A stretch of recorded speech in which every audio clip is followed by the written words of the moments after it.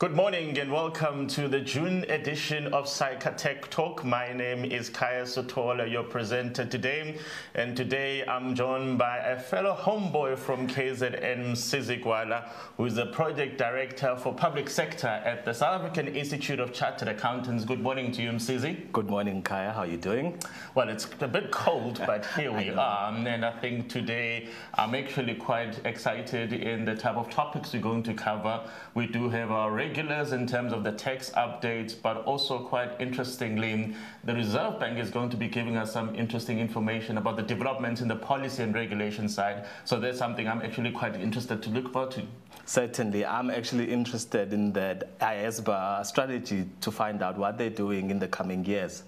Yeah, I think also one of the more interesting developments that we've been tracking since around February is what's happening in the CIPC. I think the type of changes that we're expecting to see from them and the implications for the country's quest to get out of grey listing means that it's going to remain firmly on our agenda for the remainder of the year. And I'd like to obviously hear today what the new developments are, particularly in the question of beneficial ownership, where Juanita has given us insights before, and it left me a bit concerned about how far the process is.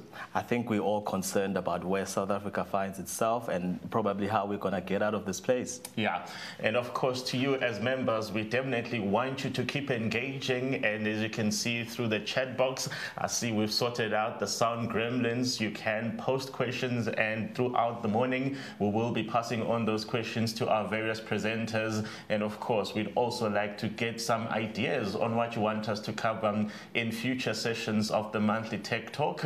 We'll probably be back to our Thursday session next month, because I think a lot of people have become familiar with the Thursday morning date. For this month we had to move it a bit because there is a particular event happening tomorrow where a lot of members will also be participating. Of course, CPD points is the type of thing that we all like to have, and keep in mind that the deadline is what, tomorrow? Yes, 30th of June. For those that haven't done their CPD, I'm as guilty as some of you, so I'll be sorting that out this afternoon, so please make sure that you get all that sorted. And on that note, are we ready for our first presentation? Let's go on ahead, Kaya, and introduce our first speaker. And of course, Someya usually is much later, but today I think she wanted to wake up a bit early. So Someya Kaki is, of course, our regular tax guru who gives us important insights on a monthly basis on what's happening on the operational and tax administration side. She is indeed responsible for all of those engagements that SAICA members have and the interactions that we have with SARS. Someya, good morning to you, and take it away for the June update. Good morning, Kaya and Msizi. Kaya, I think it was before your time that I actually used to be the first speaker. Welcome back to your original start. Yeah, okay. So, yeah, let me go through the from, or if it's affecting members, but I'm sure we'll hear all about it in the chat. It's stopped now, though, so hopefully that's it for now. Okay, so just in terms of what's been happening in the tax, admin and ops space over the last few weeks, I think what's on everybody's mind right now is the upcoming filing season, and what's happening there, what changes have come, what the relevant dates are in respect of that.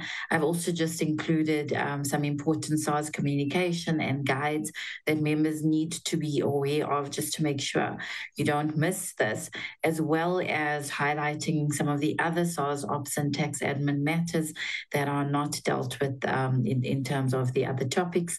And we just had a meeting with SARS national stakeholder team yesterday, actually. So that was all the recognized controlling bodies that met with SARS, and we got some feedback on some of the issues that we raised. Just to note to members that the feedback summary for the discussions arising in that SARS meeting will be shared in the mailer later this week. Tomorrow, actually. So for now, I will just be highlighting just a few of those points from that meeting and based on what we raised with SARS. But to go into the 2023 filing season, for whoever missed it, the commencement date of filing season for the current year is the 7th July. And SARS have noted that taxpayers or practitioners can actually start working on the system from about or just after 8 p.m. on the 7th of July. And the reason why we have a later start date this year, according to SARS, is in order to accommodate the issuing of auto assessments and make sure that all the pre-population that needs to happen does actually happen before taxpayers and practitioners start working on the returns. I've just added a caution in here that you shouldn't start filing early. So some taxpayers or practitioners may have noticed that some of the returns have already been pre-populated and are available on e-filing. Those are your auto-assessed returns. But SARS have cautioned taxpayers and noted that you shouldn't assume that that is ready for filing because there may still be further pre-population that does need to take place based on where SARS is in the process of pre-populating those returns. So we will, we are just cautioning members as well not to file early, to rather wait, because what we saw in prior years is that in some instances, tax practitioners assumed that their clients would not be subject to auto-assessment because on the 1st of July, those auto-assessed returns were not available, and they started requesting returns for those clients only to have SARS issue auto assessments a few days later, which resulted in manual interventions in most instances, which delayed the assessments. SARS have said that that won't happen this year, in that taxpayers who are subject to auto assessment won't be able to actually still request returns up until the 7th of July. So everybody will have to wait for that date in any event. If you do want to start working on or editing the returns, apparently that is possible, but I would say rather wait until the launch, until the actual commencement of filing season, to avoid losing any changes if there are any updates that do come through before the 7th. And in terms of the filing deadlines, the dates are the same or similar as with the prior year. So we've got the 23rd of October 2023 being the filing deadline for your non-provisional taxpayers, and that includes trusts who are filing on e-filing. And taxpayers who are unable to file online may do so at a SARS branch by appointment. With respect to the auto-assessed taxpayers, one of the positive changes this year is that they will have an automatic extension to edit those auto-assessed returns until the 23rd of October. So what happened in the prior year is that those auto-assessed taxpayers had 40 days within which to edit the return, but now you've actually got more time to do that until the 23rd of October. And SARS will be issuing a fact sheet to all auto-assessed taxpayers, so they will be sending a letter the same way they did it last year, and that letter will explain what the auto-assessment is and how you actually need to deal with that when you agree or disagree with the content of that auto-assessment. With respect to provisional taxpayers, including trusts, where they do fit the definition of provisional taxpayer, the deadline for these taxpayers will be the 24th of January 2024. Okay, with respect to the payment due dates, so SARS in the past, for I'm not sure how many years it was, but the last couple of years at the very least, they allowed a payment due date up to the 31st of January for taxpayers, and you wouldn't have incurred any interest. But SARS is now strictly applying the payment due dates, and they've noted that for non-provisional e-filers, in respect of taxpayers who are not auto-assessed, the payment due date will be 30 days after a notice of assessment has been issued. And with respect to the auto-assessed taxpayers, the payment due date will be 30 days post the 2023 filing season closing date. And then with respect to form updates for individuals, SARS did share a lot of detail on this in a letter that SAICA shared in the IntegriTax Weekly Mailer last week, but I do have links in here as well. So SARS noted that with respect to foreign income, so taxpayers who are earning foreign income, SARS have now included 3 different fields to accommodate the different scenarios that these taxpayers may find themselves faced with. And you can read that detail in the letter that was shared. And with respect to spouses who are married in community of property, SARS notes that for this filing season, they have retrieved this information from the prior year's returns, and they've cross-checked it with the Department of Home Affairs. So where spouses were successfully matched and they've got interest income, so it's limited to interest income for now, SARS will replicate the relevant certificate on both spouses' returns, and each spouse will be taxed 50% on assessment. So that, I think, from a SARS perspective, is to make sure that the income is taken into account in the relevant, in both spouses' tax returns and assessments. Just some points to note, and we did share a lot of material on this in the prior year, but members who still want to have a look at that, let us know. Otherwise, have a look on the SAICA website. If you navigate to resources tax, and this should be under either guidance or tax alert, you will see some of the information that we shared here in terms of what circumstances a trust may be a non-provisional taxpayer. And I just want to point out here as well, it's not just in respect of trusts, but also individual taxpayers where you have registered for the provisional tax type on e-filing. This does not necessarily mean that the taxpayer does fit the definition of a provisional taxpayer. You have to check the status each year. Even if SARS had noted on a statement of account that the taxpayer was a provisional taxpayer, don't necessarily rely on that, because we did see quite a few instances at the beginning of this year and last year following the change in the penalty rules, where SARS is now imposing a penalty for one or more late return or outstanding return, where a person who thinks they are a provisional taxpayer only files by the 24th of January the following year, and SARS finds out on assessment that they are actually not a provisional taxpayer. SARS would then impose a penalty in that regard. So it's very important to check. Now, with respect to this, you would note on the first slide I mentioned that for auto-assessed taxpayers, SARS was or has granted that automatic assessment for those taxpayers to edit and submit their returns by the 23rd of October. We did request that SARS consider an extension or allowing requests for extensions on the system for your taxpayers who are not sure yet whether they're provisional or non-provisional, and the taxpayers obviously need a bit of time to determine that status, because previously it was if 2 or more returns were late, then you get a penalty. Now it's 1 or more, so the implications are more imminent now. If you're late with just this 1 return, then you've got this problem. So we did request some sort of extension or leniency in the meeting that we had with SARS yesterday. It was something that we had put on the agenda again. SARS did indicate that they would not be making any such blanket extension. They felt that in prior years, tax practitioners abused the availability of extensions by sending lists of their clients to SARS for whom they wanted to request extensions. So SARS did say that in terms of the relevant law, if there are provisions that allow for the requesting of extensions, then taxpayers or practitioners would just need to follow the normal process in respect of that, but there will not be any functionality on e-filing for this.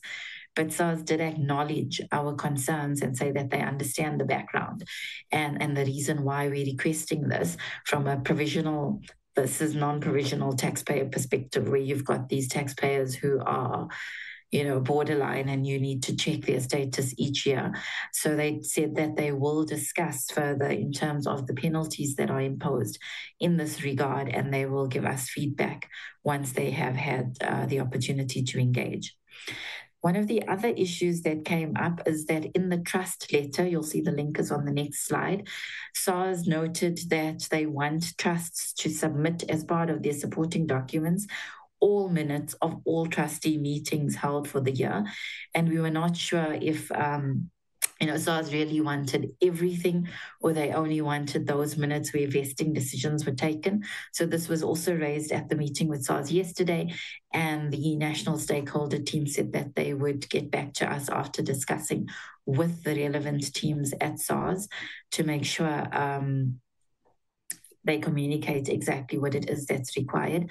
But the concern around this is obviously, and SARS has raised this before, that in some instances, with some trusts, there is backdating of minutes to record certain vesting decisions or distributions, etc., that were taken after year end. And SARS wants to make sure that these meetings are actually taking place during the course of the year and that adequate records are being kept in that regard. But once we get further information from SARS, that will be shared with members. With respect to trusts, again, the third-party reporting, that due date remains the 30th of September for reporting on the period from 1 March 2022 to 28 February 2023. I did note previously to members, I think in a tech talk or tax in practice, that given the due date being the end of September, that information will not be used to pre-populate relevant beneficiaries' returns. However, SARS will use that information to validate whatever is disclosed in trust beneficiary returns to make sure that all that information matches. But just to note then to members that you must just be mindful of filing a return before the third-party data has been submitted to SARS, because once they receive that information, it may result in queries at the later stage, which could result in delays in finalization of the assessment. You could possibly complete everything in there and then just wait to submit until that information is sent through, but obviously being mindful of being compliant in terms of the deadlines. Okay, and then I mentioned that I was sharing links to important communication and guides. So I have included in here the 2023 notice to file returns. Pitt will be covering that next week in quite a bit of detail in the Tax in Practice session that's taking place on Thursday, the 6th of July. So if you haven't yet registered for that, I would encourage you to register every month, in fact. But if you are particularly interested in this, then please do register so you can get more insight into the detail on that notice. The SARS webpage on the 2023 filing season does also include quite a bit of detail that you might want to make yourself familiar with and send to your clients as well, so that they can understand the process and the work that you need to do. Important to note here with respect to the auto assessments, it's still the responsibility of the taxpayer to make sure that all the information populated in that auto assessment is accurate and complete. So it would be important to alert your clients to that. If they do receive an auto assessment, if they are auto assessed by SARS, they shouldn't just assume that everything in there is 100% accurate. There may be certain information that didn't pre-populate correctly, or the third parties didn't send it through, or there's additional information that SARS was not aware of, additional income or allowances that were not taken into account, that your clients then need to have their returns edited for. So please make them aware of their responsibilities in that regard. And if I remember correctly, SARS does noted in the communication that they share as well, in terms of whose responsibility it is to make sure the information is correct. And then the trust tax returns and system changes. There is a link here to the SARS letter that we did share in the mailer last week. Please have a look at that. SARS also shared a comprehensive guide to completing the trust return, as well as the trust return e-filing guide that you may want to have a look through. And then the personal income tax filing season updates, I did highlight some of these in one of the prior slides. So more detail in terms of those changes and other changes as well are included in this letter that I've linked. And then I've also linked the SARS personal income tax e-filing guide. And what has just come through late last week is a SARS guide to completing the ITR 14. SARS also shared a letter with RCBs late last week. It was too late for the mailer last week, but we are including it in the mailer that's coming out tomorrow. Please will you have a look at that. So every year SARS does update the ITR 14 just to take into account legislative changes that came through last year that are effective in respect of the 2023 year. So please take note of that.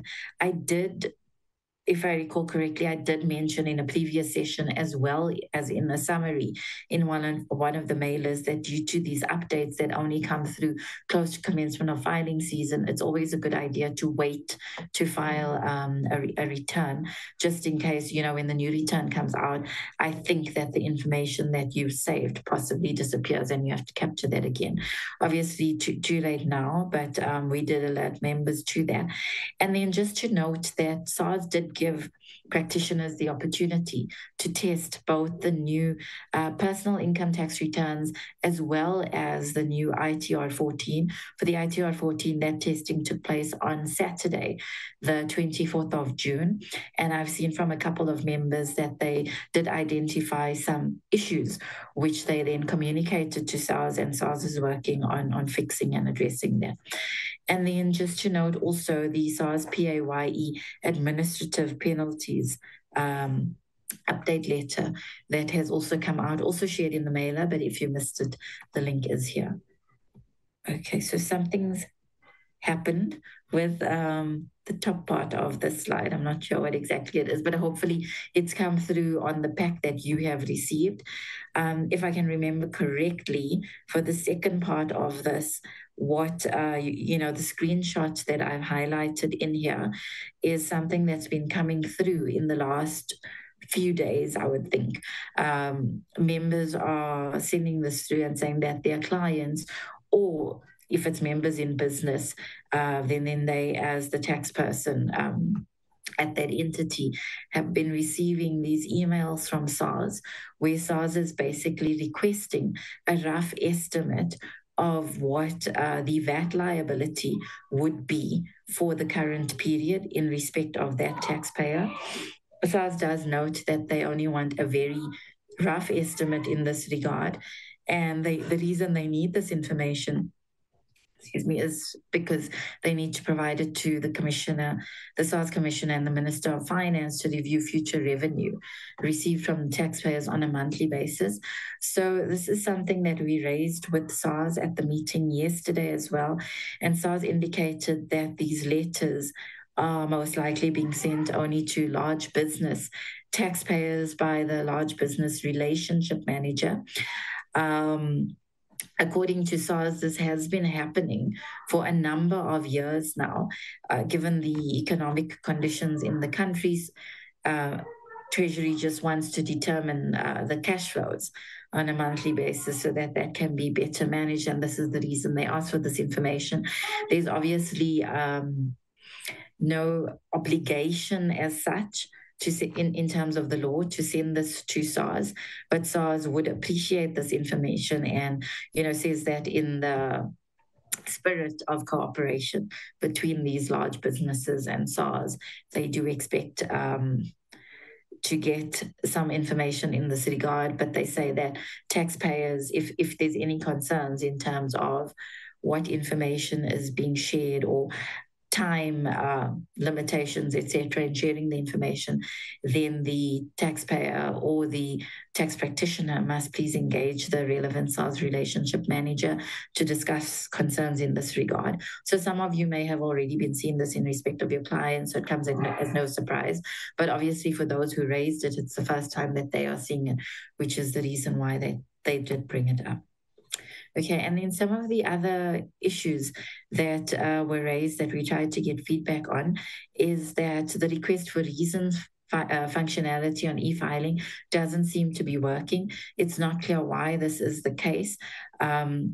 We were wondering at first if it could be that the assessment that you're trying to dispute is a Section 95(1)(a) or C assessment. We covered this in a lot of detail before, so where a return hasn't been submitted or information hasn't been submitted on time, and then this assessment is not subject to dispute, and you've got to submit that return or submit the outstanding information and request a reduced return in that regard.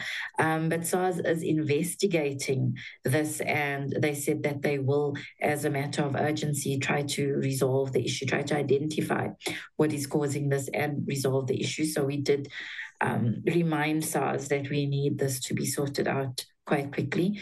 And another issue with respect to dispute functionality, what a couple of members have noted is that where they've got a penalty assessment on a taxpayer and they request remission of that penalty, let's say in respect of the same taxpayer, they receive an additional assessment, not a penalty assessment. So on the normal tax, if I can call it that, they have tried to lodge a dispute in that regard, and the system blocks them from doing that on the basis that there's already a dispute in place. So that's another issue that SARS is investigating, and we're hoping that they can give us some feedback quite quickly for that.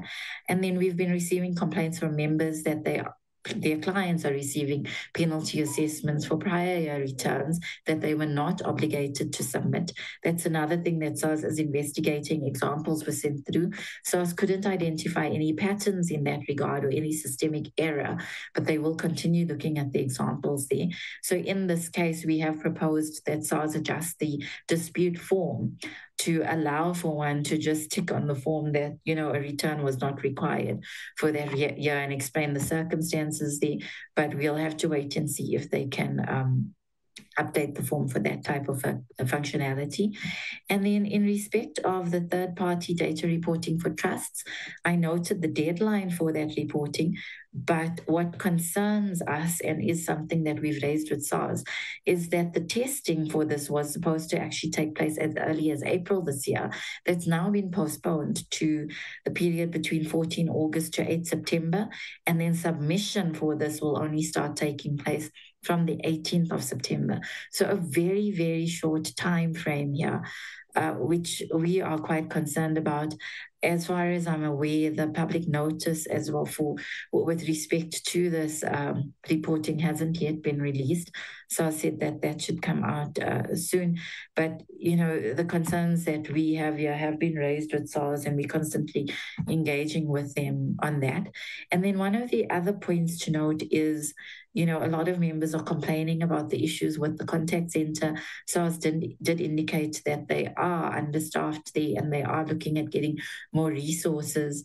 I'm not sure of the source of all those resources, but there will be additional resources added for the filing season. And then one of the other SARS regions was talking about reallocation of resources from the service center to the contact center, and we were concerned about how that would impact the services that are then provided from an appointment perspective or branch perspective. So SARS did say that they would be speaking to the relevant teams to give us more insight as to what is happening there and how it will actually affect members. So that's it from me. I think my time is up for Tech Talk this morning as well. I will just go back to the studio. All right, thank you very much, Somaya. I think obviously with the filing season looming, a lot of members will definitely take much value from this particular conversation, and I'm trying to look at some of the questions that are there. There's a remarkably difficult question about a particular branch of SARS that doesn't seem to be providing services as members would expect, so maybe you can address that one on the particular platform. There's one from Mike that says, will a natural person qualify for apportionment of Section 6 rebates before and after the period that she ceases to be a non-resident in the tax year? And if not, why not? I don't know if you can give us some insights on that. Akaya, I will rather look at that query on the chat to make sure that I fully understand what exactly the member is asking. All right, no, that's fine. And I think, yeah, the rest of the questions are the type of questions that you'll be able to address there on the chat, so the members will be able to read some of those responses. So thank you very much, Somaya. And from the good parts on telling us what to do, Pete is about to tell us the consequences of not doing things the right way. So Pete Nell joins us. He's also from the South African Institute of Chartered Accountants, and he's about to take us through the objection process. And I'm hoping, Sisi, you're not going to fall foul of that? No, Kaya, I'm not the kind of person. You're well behaved. You're well behaved. Pete, good morning to you. Take it away. Good morning, Kaya. Sisi, the problem is that more of us and more taxpayers and tax petitioners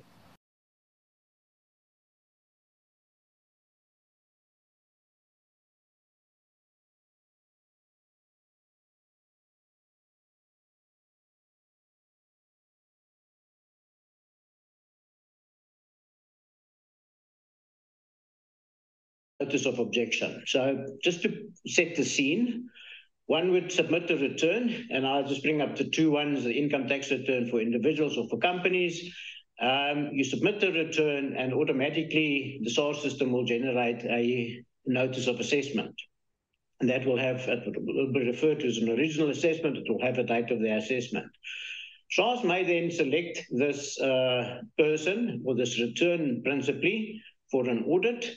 And after the audit, you will get a document containing the outcome of the audit. And it will say that we're going to now make an amended assessment. And we find that whatever you actually answer to this, SARS will just go ahead and issue the additional assessment. So this is the scenario we're in. When we deal with the verification of the return and an assessment issued under Section 95, no objection is possible. And I'm not talking to that now. We will deal with that in a later session if that's required. Right, so you will then get an SMS alerting you to that there is a notice of assessment. And of course, when you open up that notice of assessment, you find out that you've never earned that much money, that you now owe SARS, and you're aggrieved with the assessment. If you're happy with the assessment, if you finally sleep over it, then you do nothing further. But typically, you will disagree with that assessment, and you want to object that.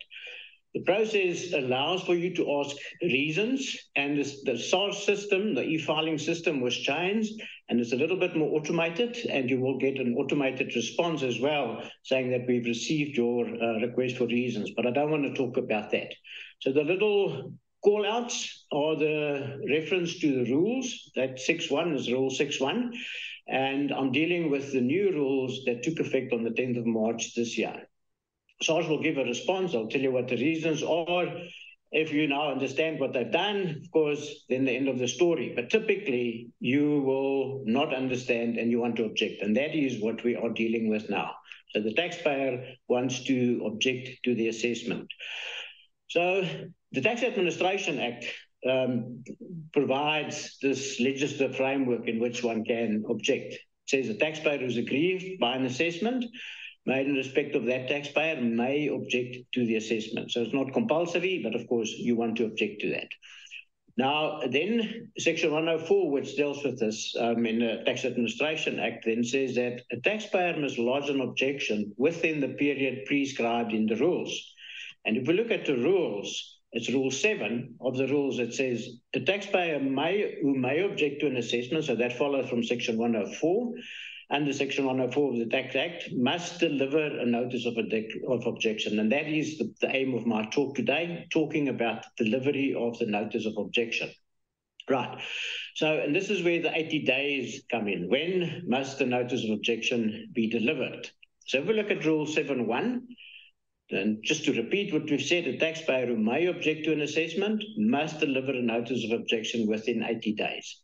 And that 80 days previously were 30 days. So up until the end of, or 10th of March or 9th of March, if an assessment was issued then you had to react within 80 days, within 30 days. From that day onward, we have the 80-day period.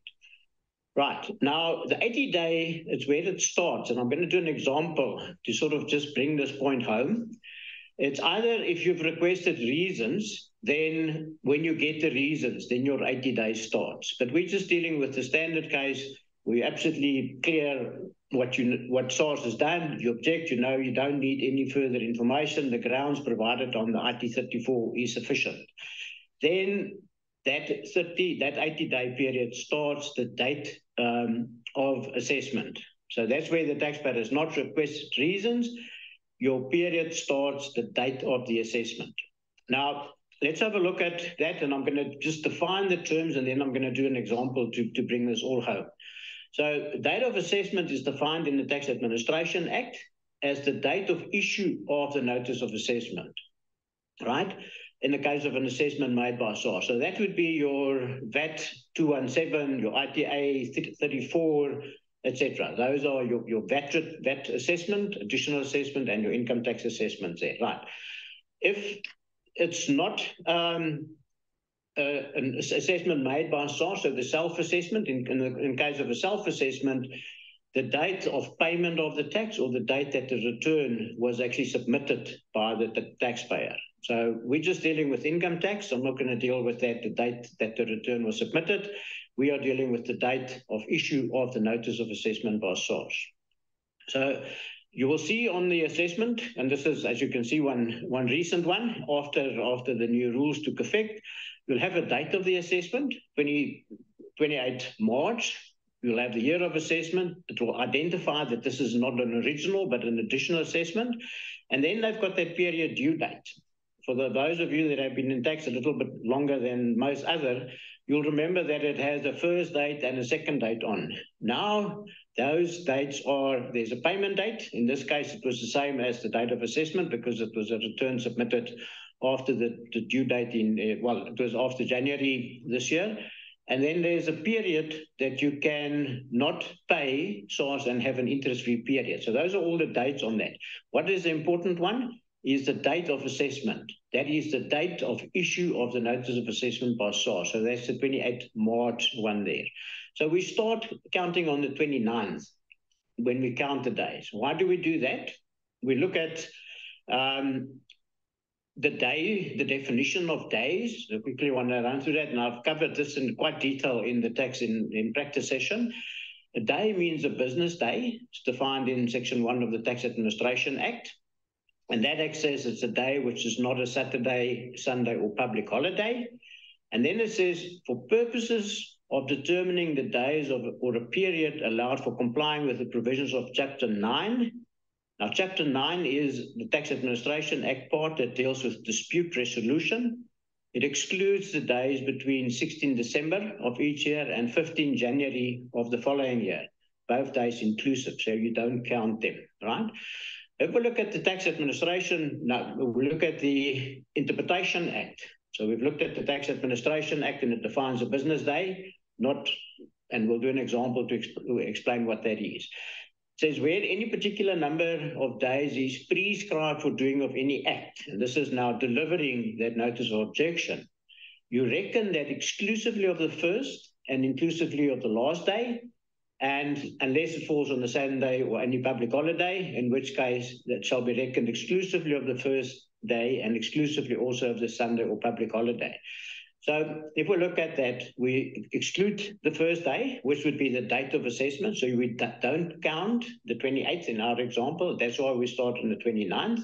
We exclude all the Saturdays, Sundays, and public holidays in between. And then the last day is inclusive of the last day. That is what you count. That is the day that it must be in. So if we look at this scenario that I've had, I just took it. This is how I do it. I've got little calendars where I tick it off and I count on my fingers. So we've got the date of assessment is the 28th of March. So the counting starts, and the 80-day counting starts on the 29th of March of this year. So that's where I've got that. Then I exclude all the Sundays and Saturdays. And then, of course, we run through and we exclude all the public holidays because they don't count. And then we get down, if I counted right, was at the 26th of July. So any assessment that was issued on the 28th of March, that person is still within the 80 days and does not have to submit that assessment. Of course, you do not want to wait until the very last day to do that, but it often happens that that you get to that last day, and that is why you want to count that. This, I must say, and this process started of changing the 30 days to something longer when I was previously at SAICA about 10 years ago. 10 years ago, we made submissions and we said that SARS were issuing these assessments and they didn't alert taxpayers to the additional assessment. And then the first notice you got that you owe SARS money was when they started phoning you up and say, when are you going to pay that tax? And then you were out of time to make that objection. So this 80-day period certainly addressed that problem, but there are other problems with that. And, you know, if you want more detail on that, listen to the April session that we did in the tax in practice session. Okay, if you wanted to go the delivery of a request for reasons, you would have done that on the 15th of May. So that's the 30-day period. So that, and the reason I put that up is that didn't change. The only period that changed is 80 days to submit the objection. So what was also very important, and you'll understand why I say that now, is that the note that the addresses for delivery, so delivery envisages that you actually, in the old days, took that notice of objection in, went to SARS and got an acknowledgement of receipt. Now the delivery envisages that it must be delivered to a specific address. So if we look at that notice, and it's a different notice to the notice changing the rules, the government notice, delivery includes an electronic address or the address that the commissioner has specified by public notice. So if we go to the public notice, we see that delivery of any document with regards to requests for reasons, etc., objections must be made through the taxpayer's e-filing page. So if you have been assessed and you've got that IT34, natural persons, all of us are submitting the returns through e-filing, then you will submit that through the e-filing system. If it relates to a trust or a state duty or donations tax, of course, you will then make use of the ADR. You complete an ADR, which still is a manual form, and then you will email it to contact us at sars.gov.za. I would ask a read receipt on that when I submit that, but it works well, so I've tried that and it's not a problem. If that is not available, then you must actually make an appointment through send an email to SARS, make an appointment with the SARS branch, like that Pavilion one, the Pretoria one that we've got that question on, and deliver it there. They actually create a virtual appointment, and it works really well that you can then upload that. But just look at what happens if we get this address wrong. Let's say you send it to pcc@sars.gov, which some of us have done in the past. In this court case, which was earlier this year, the judge said the applicant, which is the taxpayer, did not deliver the notices as prescribed by the public notice. And we've got this public notice. That was a different one. It was found to be fairly defective. So effectively, the objection that you've delivered to the wrong address is as if you have not delivered that address. So absolutely critical that one must use the ones that is published in that notice, e-filing, if you use it on your personal name. So just in conclusion, I just want to quickly tell you what SARS must do, just to emphasize that it didn't change. So just if we look on a time period, we've got the date of issue of the assessment or the date of delivery of the reasons. You've got 80 days to deliver that notice of objection. Right. If you are after that, then you've got 30 days, so 110 days, if you can provide reasonable grounds. If you miss that, if it's more than that, then you need to prove exceptional circumstances. So, and it requires a specific request from SARS to condone that late submission. What must happen from SARS's side? Their period starts on the date that you've delivered that objection. Within 30 days, they can ask you to give additional supporting documents for them to consider the objection. But if they don't make that 30 days, they must ask for extension. Then they can also regard the objection as invalid, and within 30 days, then return to you and give you 20 days to fix that one up. In all other instances, they must notify the taxpayer of the allowance or disallowance of the objection within 60 days after that. So nothing changed there. Kaya, before I go back, I think Mike asked a question on that section 6. Mike, the answer is yes, but bounce me an email and I'll give you a little bit more detail. I'm actually interested to know who told you that you can't get that. Yeah, that's quite important to make sure that we sort of iron out those. Thank you very much, Pete. There are indeed a couple of questions that are in the chat that Pete will be addressing shortly, just after he's done with his particular presentation. And I think also we still have some members who are experiencing some gremlins there with the buffering process. So we are getting the technical team to work behind the scenes in order to be able to address that. So please do update us when all of that has been sorted. Yeah, 80 days, there seem to be a lot of timelines that people have to remember. Compliance is no easy minefield. No, absolutely not, Kaya, and it's something. Yeah, and I hope that I just simply get the right practitioner to help me through that. We're going to move on to more matters relating to compliance now. And of course, the CIPC has become a very important organization, particularly since the whole grade listing process, where they've undertaken processes of trying to sort of meet us halfway. And I think the beneficial ownership process is obviously one that has created a lot of anxieties. We've had members asking about, well, what exactly does it mean? How do we reconcile the conflicts with the Protection of Personal Information Act? And all of those things. Ningi. Yeah. Yes, Kai, we're going to have Lucinda Steenkamp coming to talk about the beneficial ownership information with us, giving us some updates and some important information that members need to be aware of. Lucinda, you can now kick us off.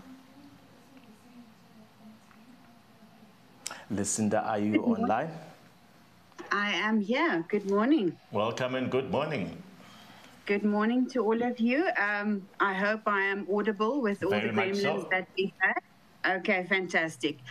Without any further ado, as indicated by Kai and MCC, the CIPC has taken on quite an important role with regards to the beneficial ownership transparency that hit the country a few years back already. And I'm going to take you through high-level requirements in terms of compliance, and then we'll do questions at the end.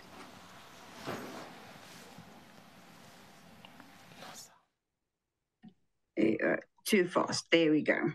Okay, so the CIPC participated in the FATF assessments, the Financial Action Task Force assessments, and based on the country's mutual evaluation assessment findings that were contained in the October 2021 evaluation report, considered addressing those specific deficiencies relating to making bioinformation of companies, specifically corporate vehicles, available in a timely, accurate, adequate, and verified way to law enforcement agencies and other regulatory bodies and accredited authorities. Part of the mutual evaluation report was that South Africa should revise and substantially improve its mechanisms for ensuring that accurate, up-to-date, and verified beneficial ownership information is timely available to competent authorities and specifically law enforcement agencies. South Africa should thoroughly assess the money laundering and terror financing vulnerabilities of all types of legal persons, including the vulnerabilities that facilitate corruption in government procurement. Law enforcement agencies should be granted better powers to gain direct and timely access to beneficial ownership and control information for legal persons, and the law enforcement officers who investigate financial crimes be further trained about company structures and how to more quickly identify and obtain bioinformation. Also, to empower the CIPC to impose administrative penalties directly, then the CIPC should also apply sanctions for failure to comply with information requirements. I know that this is quite a contentious area with regards to administrative penalties imposed by the CIPC and the Beneficial Ownership Register, but I will discuss this a bit further on in the presentation and just to put your members at ease with regards to the penalties. The role of the CIPC, as everybody knows, the regulator in terms of the company, as a regulator in terms of the Companies Act, as amended and read with the applicable regulations. The CIPC, amongst others, has a responsibility to educate on voluntary compliance, monitor compliance, investigate non-compliance or contravention of the Act and other legislations, as well as enforce compliance. The General Laws Amendment Act 22 of 2022 was written into law on the 29th of December of last year, which amended the Companies Act to mandate the SAICA to establish a beneficial ownership register. The Companies Act Regulations Amendment was promulgated on the 24th of May 2023. There's the Government Gazette notice if you need to look at it. It's also published on the CIPC website, and this provides legal backing to the CIPC requirements of the GLAA and the subsequent Companies Act amendment. On the 24th of February, as everybody knows, South Africa is put on the FATF grey list, which means that South Africa is placed under increased monitoring while the country has committed to resolve the identified strategic deficiencies as indicated in the mutual evaluation report. The CIPC had to respond to the following after an action plan was devised. In particular, ensuring that competent authorities have timely, accurate, and up-to-date beneficial ownership access on legal persons and arrangements, and also to apply sanctions for breaches or violations by legal persons to their BO obligations. This is legislative breaches on compliance obligations. The CIPC released its beneficial ownership register functionality on its e-services platform on the 1st of April 2023. This functionality provides for corporate vehicles, companies, and closed corporations to submit with the CIPC details regarding its beneficial ownership status, which is 5% and above the agreed percentage in terms of the country, in terms of mentioned corporate vehicles. Failure to submit the required information is tantamount to non-compliance of the Companies Act, which could result in court-ordered administrative fines. Beneficial ownership information is required to be filed by the General Laws Amendment Act. This act amended the Companies Act in relation to beneficial ownership and gave the Commission a mandate to request companies to file and update beneficial ownership information as and when applicable. The big question, what is beneficial ownership? A beneficial owner is defined in respect of a company as an individual, a warm body, who directly or indirectly ultimately owns that company or exercises effective control over the company. This ownership or control could be through the holding of beneficial interests in securities, the exercise of or control of the exercise of voting rights, the right or control of the right to appoint and remove directors. As many of you would know, there is a requirement, for example, in the Companies Act, that a person can be mentioned in a company, MOI, that has the right to appoint and remove directors. That is effective control, and that is a beneficial owner that needs to be declared. The ability to exercise control through a chain of ownership of a heuristic person other than a holding company of that company. A body of persons, corporate or unincorporate. This includes your body corporates registered as NPCs. A person acting on behalf of a partnership. A person acting in pursuance of a trust or agreement. Your trustees, beneficiaries of trusts, beneficiaries of an agreement, etc. And then very widely, the ability to otherwise materially influence the management of companies. This last one is causing quite a problem out there in terms of what is material influence, and it's a responsibility of each company to have a look at what constitutes material influence in terms of the management of the company, which translates to control and, in effect, a beneficial ownership. State-owned companies will also be required to file beneficial ownership information unless they're exempted by the Minister in terms of Section 9(2) of the Companies Act. CIPC is committed to the establishment and maintenance of the beneficial ownership register. We have been contributing as a member of the, as a member since 2015, though some years the committee was not active. The CIPC Beneficial Ownership Register was rolled out, as mentioned, on the 1st of April 2023, and to date we have received 617 successful filings of BO information. Data recorded on this register will also be analyzed on a risk-based approach to ascertain trends around the world with regards to ultimate ownership transparency in corporate vehicles. The main purpose of beneficial ownership transparency is to assist law enforcement in the fight against money laundering and financing of terror activities. CIPC continues to support and form part of engagements like this one with the private sector or civil society to provide clarity and certainty in terms of beneficial ownership. The attached slide is just a bit of an example that explains what a complex, this isn't a complex structure of beneficial ownership. In this example, you have SIPU, who owns 60% of Company A, ABC Trust owns 5% of Company A, and Lucia Smith owns 4%. Company A owns 100% of the declaring company. However, Lucia Smith owns 34% indirectly of the declaring company through a separate agreement. So it's examples like these that each company needs to look at and drill down to the ultimate beneficial owner at the end of the line. Another example for you, just to explain, Lucia Steyn, for example, is an 80% shareholder in ABC Marketing. This company would not be required to file beneficial ownership information in terms of Lucia Steyn because the 80% shareholding refers to known information. She's a shareholder and legal owner. This is known information. The information in terms of the above would, however, still be provided to the CIPC in the form of the filed securities register, as explained in section 33(1), capital A, small a of the Companies Act.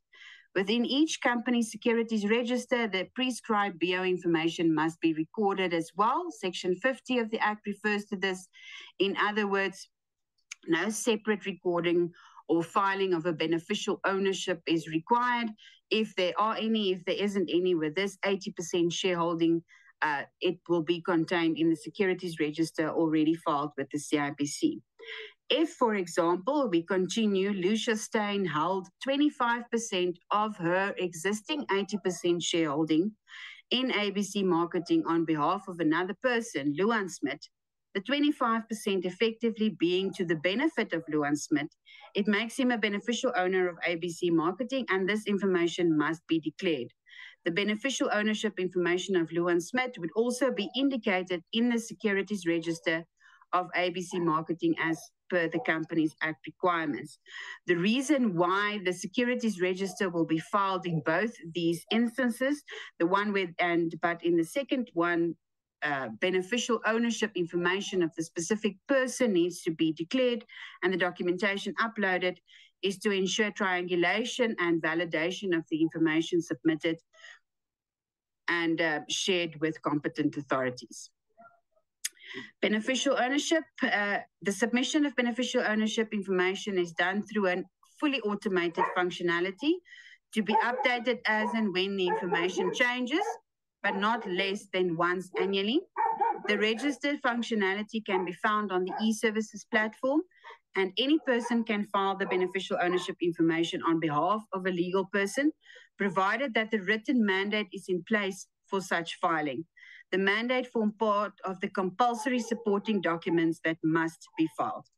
The disclosure of this register is anticipated to be an online automated process in line with the existing disclosure process, with the caveat that the requesters of this information will be vetted and verified as law enforcement agencies, regulatory bodies, accredited authorities, etc. So the data on beneficial ownership register will not be available to the public. The aim of the BO register is to have a repository or a register of persons who owns or exercise control over legal entities, and to assist law enforcement both nationally and internationally with relevant information when it comes to the investigation of ultimate owners of entities with specific reference to money laundering and terror financing activities. The attached slide is just an indication of where you can find the beneficial ownership register and filing capability. On the CIPC website, e-services, beneficial ownership is right there at the bottom, and you can start the process. Compliance and enforcement. Non-compliant BO filings is to trigger a possible investigation and a compliance notice. To make it very clear, non-compliance with BO filings means legislative requirements. There wasn't a filing of BO or the security register or beneficial interest register that was required, and this may trigger a possible investigation from the CIPC side and the issue of a compliance notice for companies to comply. Also, a risk-based approach to be followed in the monitoring of the register filings and certain sampling thereof. With the risk-based approach, we are looking at sampling specific filings, looking at NPCs specifically, looking at state-owned entities specifically, and the type of beneficial ownership filings that we are receiving. Compliance notices, administrative fines, disqualification of directors are some of the sanctions that may be imposed for non-compliance. If there is perceived non-compliance in terms of beneficial ownership, the normal filing of a complaint through the COR 135.1 complaints at CIPC is required. Next steps for the CIPC, MOUs with registries. The Commission has conducted an analysis with regards to external companies registered and identified key jurisdictions. We are engaging with these jurisdictions to conclude memorandums of understanding, while others are already in place for information sharing and triangulation of the information that we have on our records and that these foreign jurisdictions hold in theirs. Information sharing with other regulators and law enforcement. The Commission has been working with other agencies in developing the system to collect the beneficial ownership information. And this information will also be triangulated with these different entities, SARS, FAC, FSCA, etc., to ensure that the information submitted on the beneficial ownership register correspond with what is held by all these other entities. Plans for listed companies, affected companies. The Commission provides a separate dispensation in relation to affected companies which are listed on a recognized exchange. The purpose is mainly to avoid the duplication of records that such info is collected and kept in the records on other competent authorities like Straight, JZ, Computershare. The sharing of this information will be periodically available on an interagency basis. This will, however, not include affected companies which are not listed on an exchange. In terms of the beneficial ownership register, once you start with the filing of the BO, there is a requirement to indicate whether you are an affected company or not. Once that box is ticked of an affected company, you are only required to do not provide beneficial ownership information, even if there is any beneficial owners. We understand that this could be quite a voluminous amount of information, and only the upload of the securities register or beneficial interest register is required in that regard.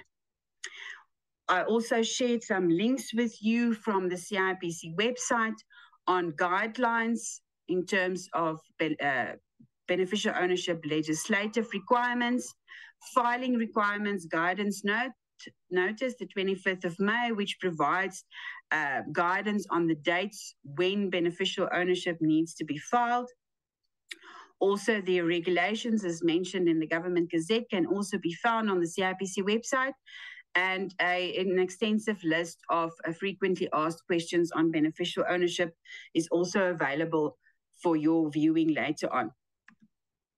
Thank you very much, ladies and gentlemen. That is it from me. Thank you very much, Lucinda. So we do have some questions, and there's a particular one that is of interest that I think came up twice at least regarding connection to the CIPC, the Department of Home Affairs. So it seems like members are having a challenge with regards to that connection. That doesn't always work. So I think there's even a question from Gerard regarding whether, given the practical challenges that members face, if there's a possibility for an extension. Thank you very much. Absolutely. Unfortunately, we are experiencing the same problem with Department of Home Affairs with all our services filings. This is an ongoing issue. What Department of Home Affairs have indicated to us is that this is particularly a problem during the high volume filing process, which is usually between 10 o'clock in the morning and 2 o'clock in the afternoon, is where the traffic is highest, which causes the Department of Home Affairs issues. I can just put all your members at ease that the CIPC will not impose any sanctions in terms of something that is beyond our control and any of our filers' control. And if the need be, extension will definitely be provided to comply with the beneficial ownership requirements. All right. There's a couple of other follow-up questions, and I think probably questions relating to trust and NPCs are the ones that cause a greater sense of anxiety, because obviously some trusts are discretionary and some NPCs do not have a defined sense of ownership, you may call it that. So Astrid is asking, the beneficial ownership for trusts, how far back should the information be captured, or do you simply submit what amounts to the current information that is currently held with the master's office? That's the first question. The second one from Fiona says a beneficial ownership button insists that you must choose a percentage ownership. How do you then split the percentage ownership amongst directors when it is an NPC with directors but no members, which is obviously quite a common feature of how we put our juristic structures in the past? Okay, thank you very much.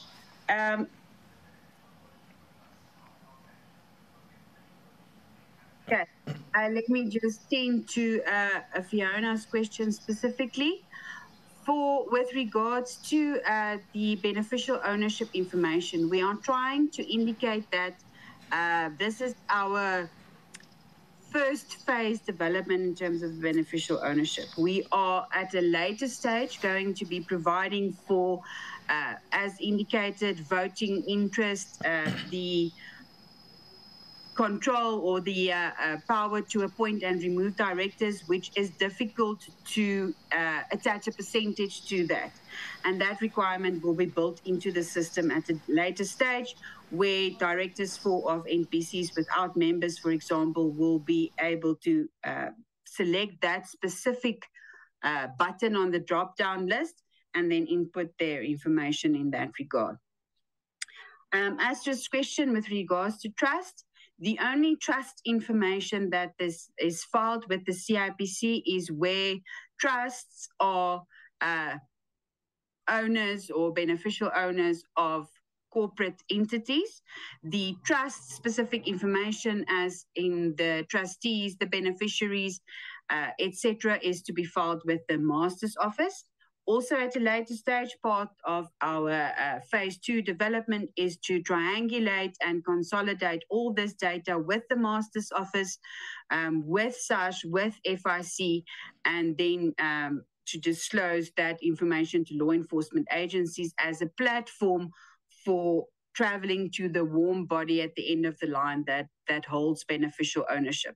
So for now, on the beneficial ownership register, you will be able to indicate that there is a trust that is a beneficial owner, but not provide the trust information or the warm bodies information beyond that line. There is a disclosure form also available that is not a standard template. All that we require as an uploaded document is to give a short breakdown of there are 2 trusts that are beneficial owners of this ABC marketing company, for example. and upload that document without providing full details on the warm bodies related to those trusts, that information will be submitted to the Master of the High Court, specifically on the trust beneficiaries, the trustees, etc.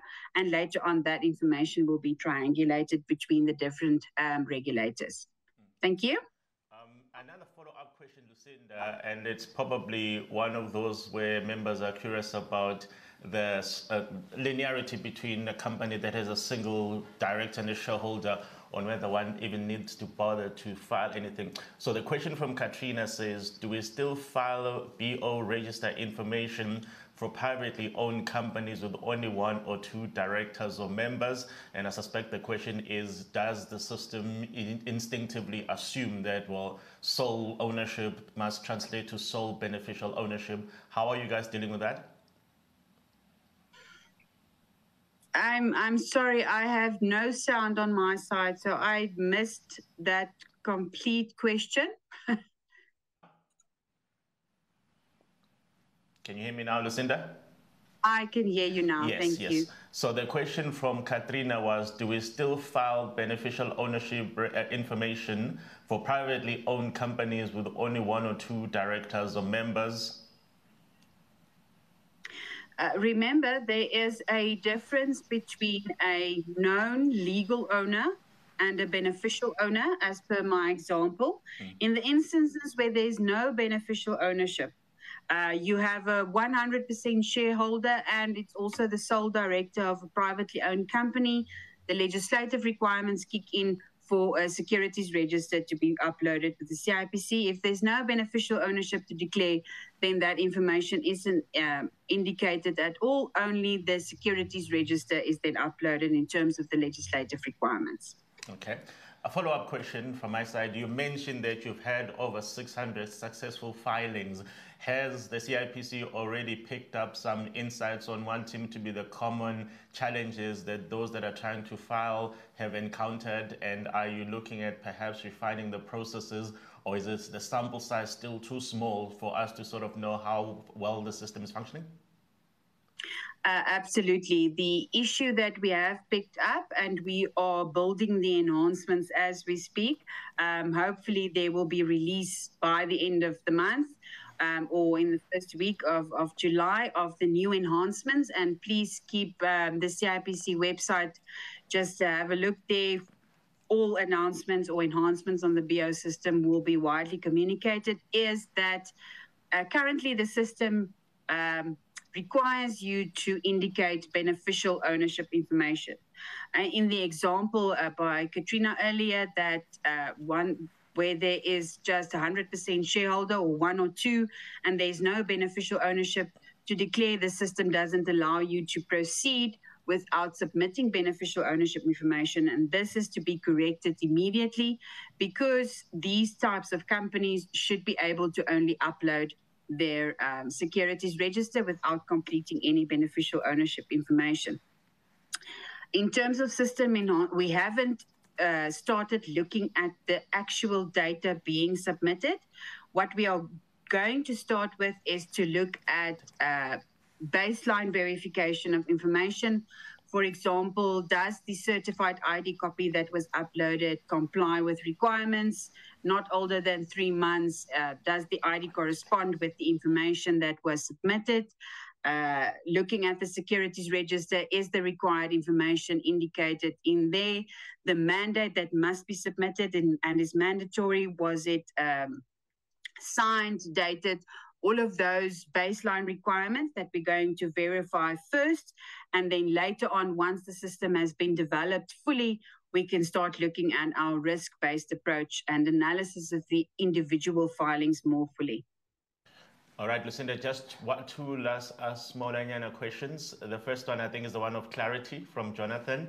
Am I correct that every company NCC has to submit this? And then I think you may have covered Sue's question in a bit, but her question is, if a company owns the shares of another company, must the beneficial ownership information be filed? Okay, so again, it is the responsibility of each company to ascertain if there is an actual beneficial owner attached. to this company. If not, shareholding is not necessarily beneficial ownership, as per my example as well. But all companies and CCs need to comply with the filing of the securities register or members register to get all that information up to date. And then annually with the annual returns, that information will be updated as well. So it's difficult to indicate specific scenarios. If you have this a heuristic company holding shares in another company, is that beneficial ownership that needs to be filed? My opinion on that is not beneficial ownership, because it's known ownership, it's legal ownership, but it needs to be contained in the securities register, which is filed with the CIPC in any event.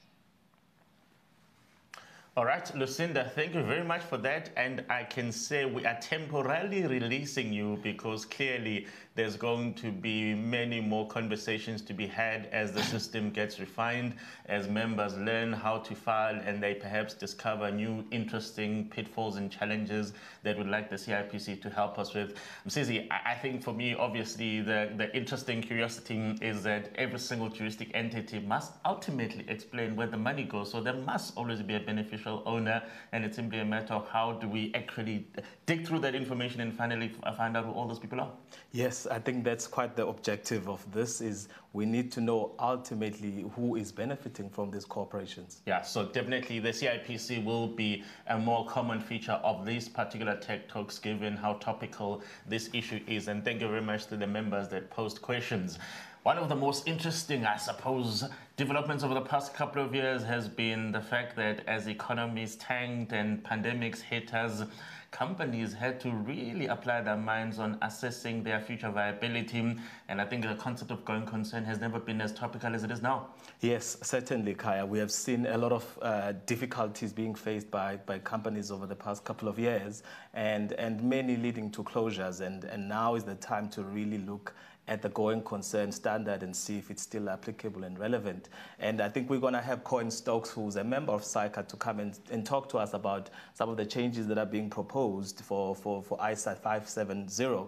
And Cohen is an active member of SAICA. He is the chair of the National Small and Medium Practices Interest Group. He's also a member of the Assurance Guidance Committee, and he's also a participant in the Senior Partners Forum. So Cohen is the chair of the, or is the lead, rather is the chair of the task group that is going to be making submissions on the exposure draft relating to the standard, and he's come to us to talk about some of these changes. Cohen, you can go ahead with your presentation. Thank you very much. All of those independence. It's interesting. We spoke about 80 days. That's been quite a long time. But if we look at it, just a bit of guidance of initially where it started off, during September 2020, the International Audit and Assurance Standards Board has published a discussion paper that tried to link fraud and also going concern in audit of financial statements. We tried to understand what was the difficulties that the auditors experienced. During this year, April, they've then released an exposure draft only on the going concern standard, where they've asked for some input.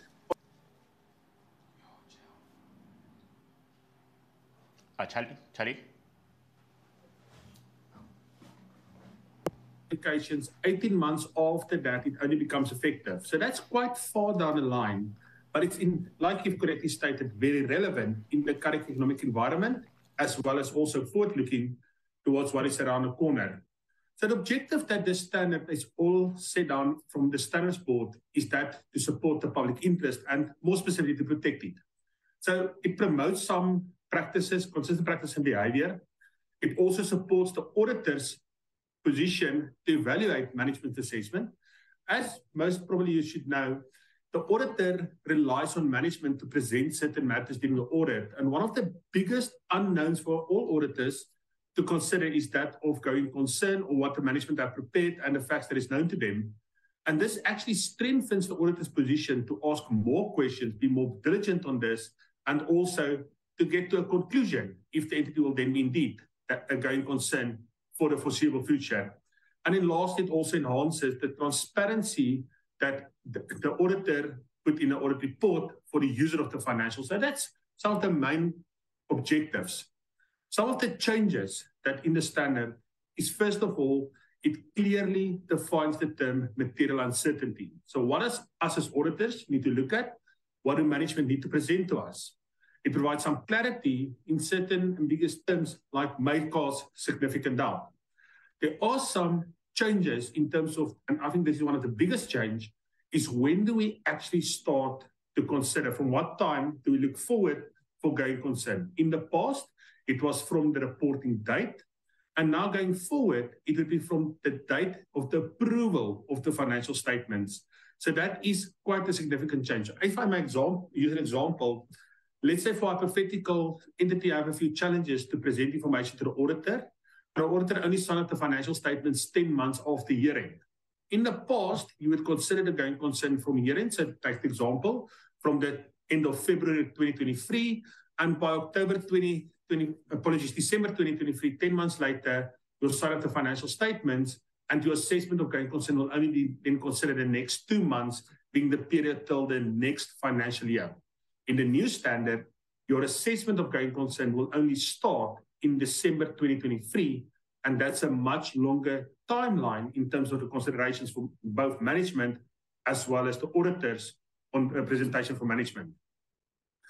The concern that was raised in some other comments also, specifically in terms of the risk assessment standard, more familiarly known as ISA 315 revised, is about the identification of any event condition, even through your planning stage, that may have an impact on the ability to continue as a going concern, and what would then be management responses in either the presentation of certain amounts and or disclosures on the financial statements.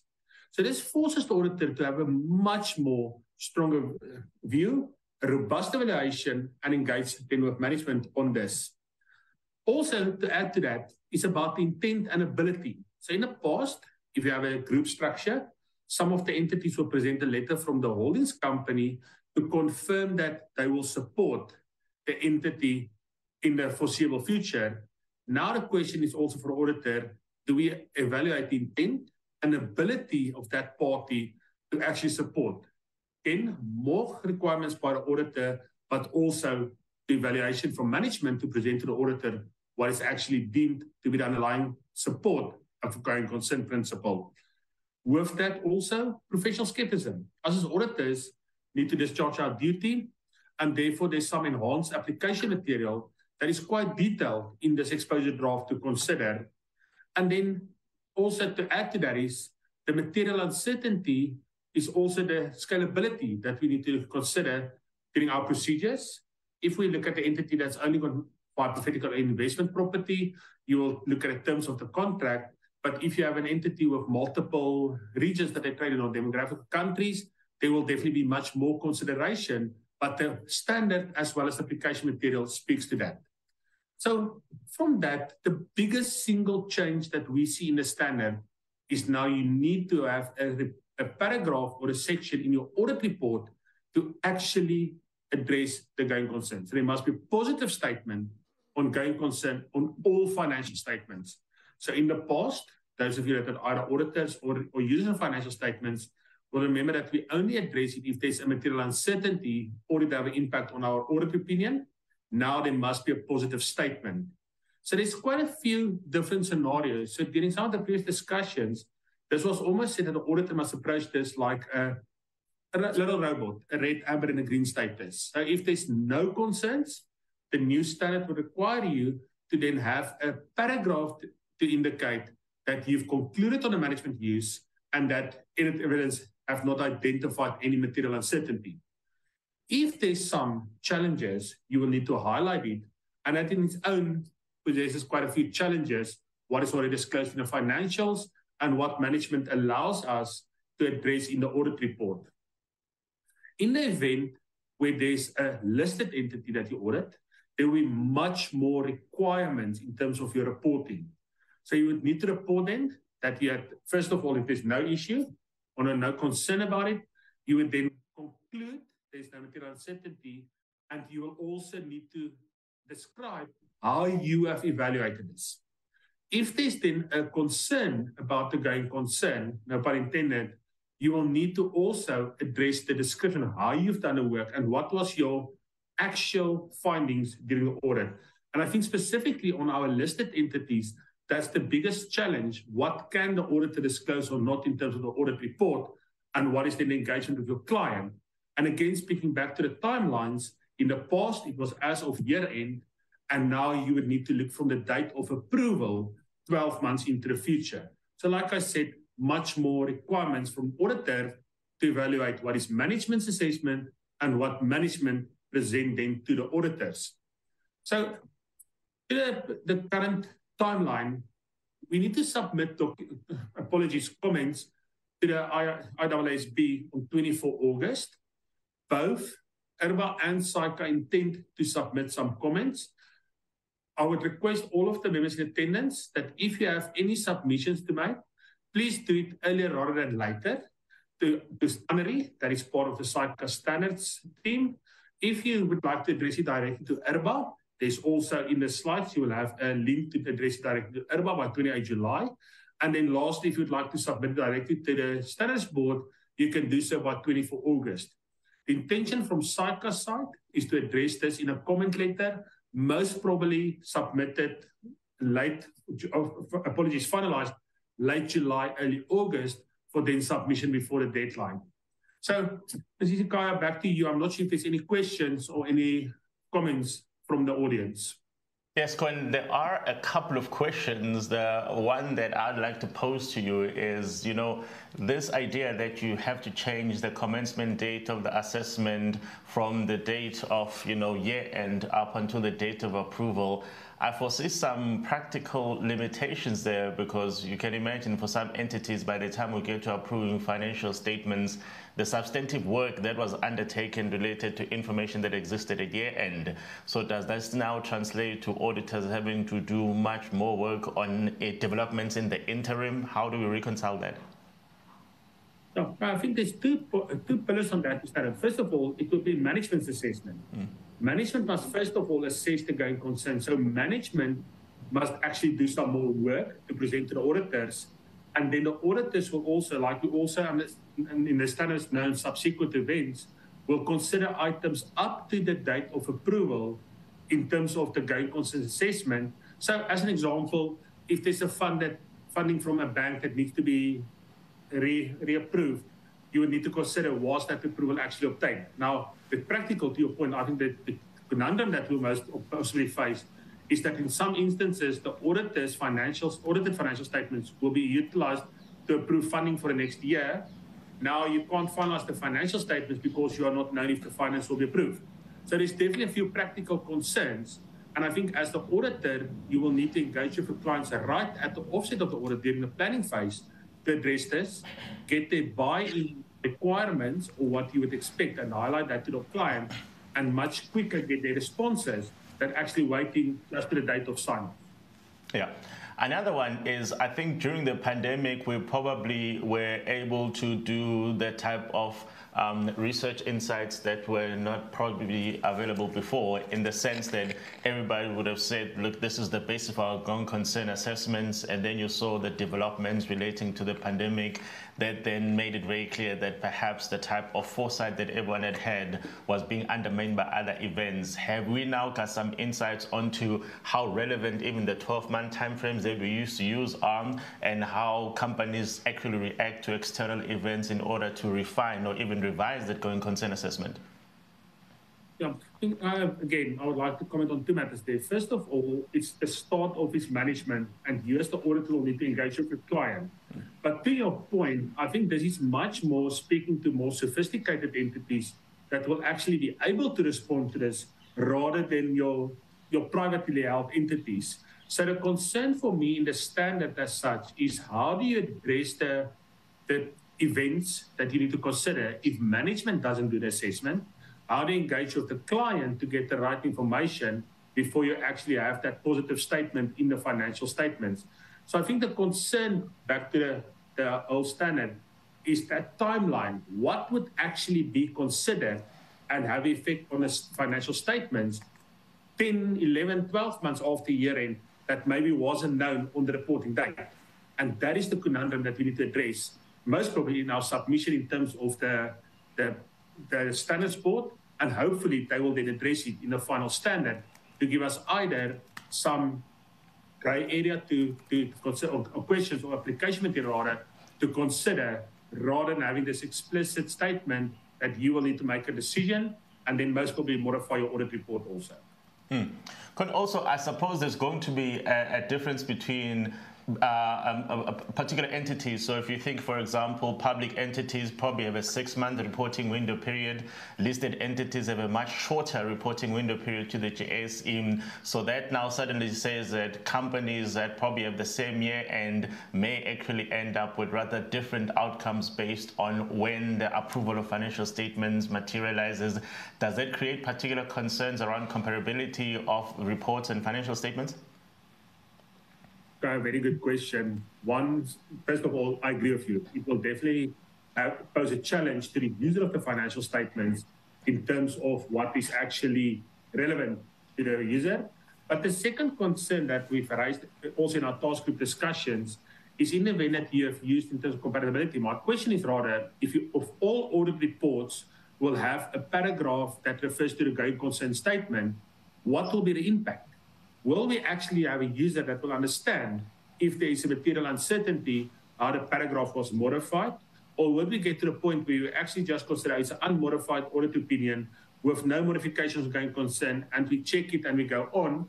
Or would that audit report actually still have the value that we try to address the concern about the protection of public interest?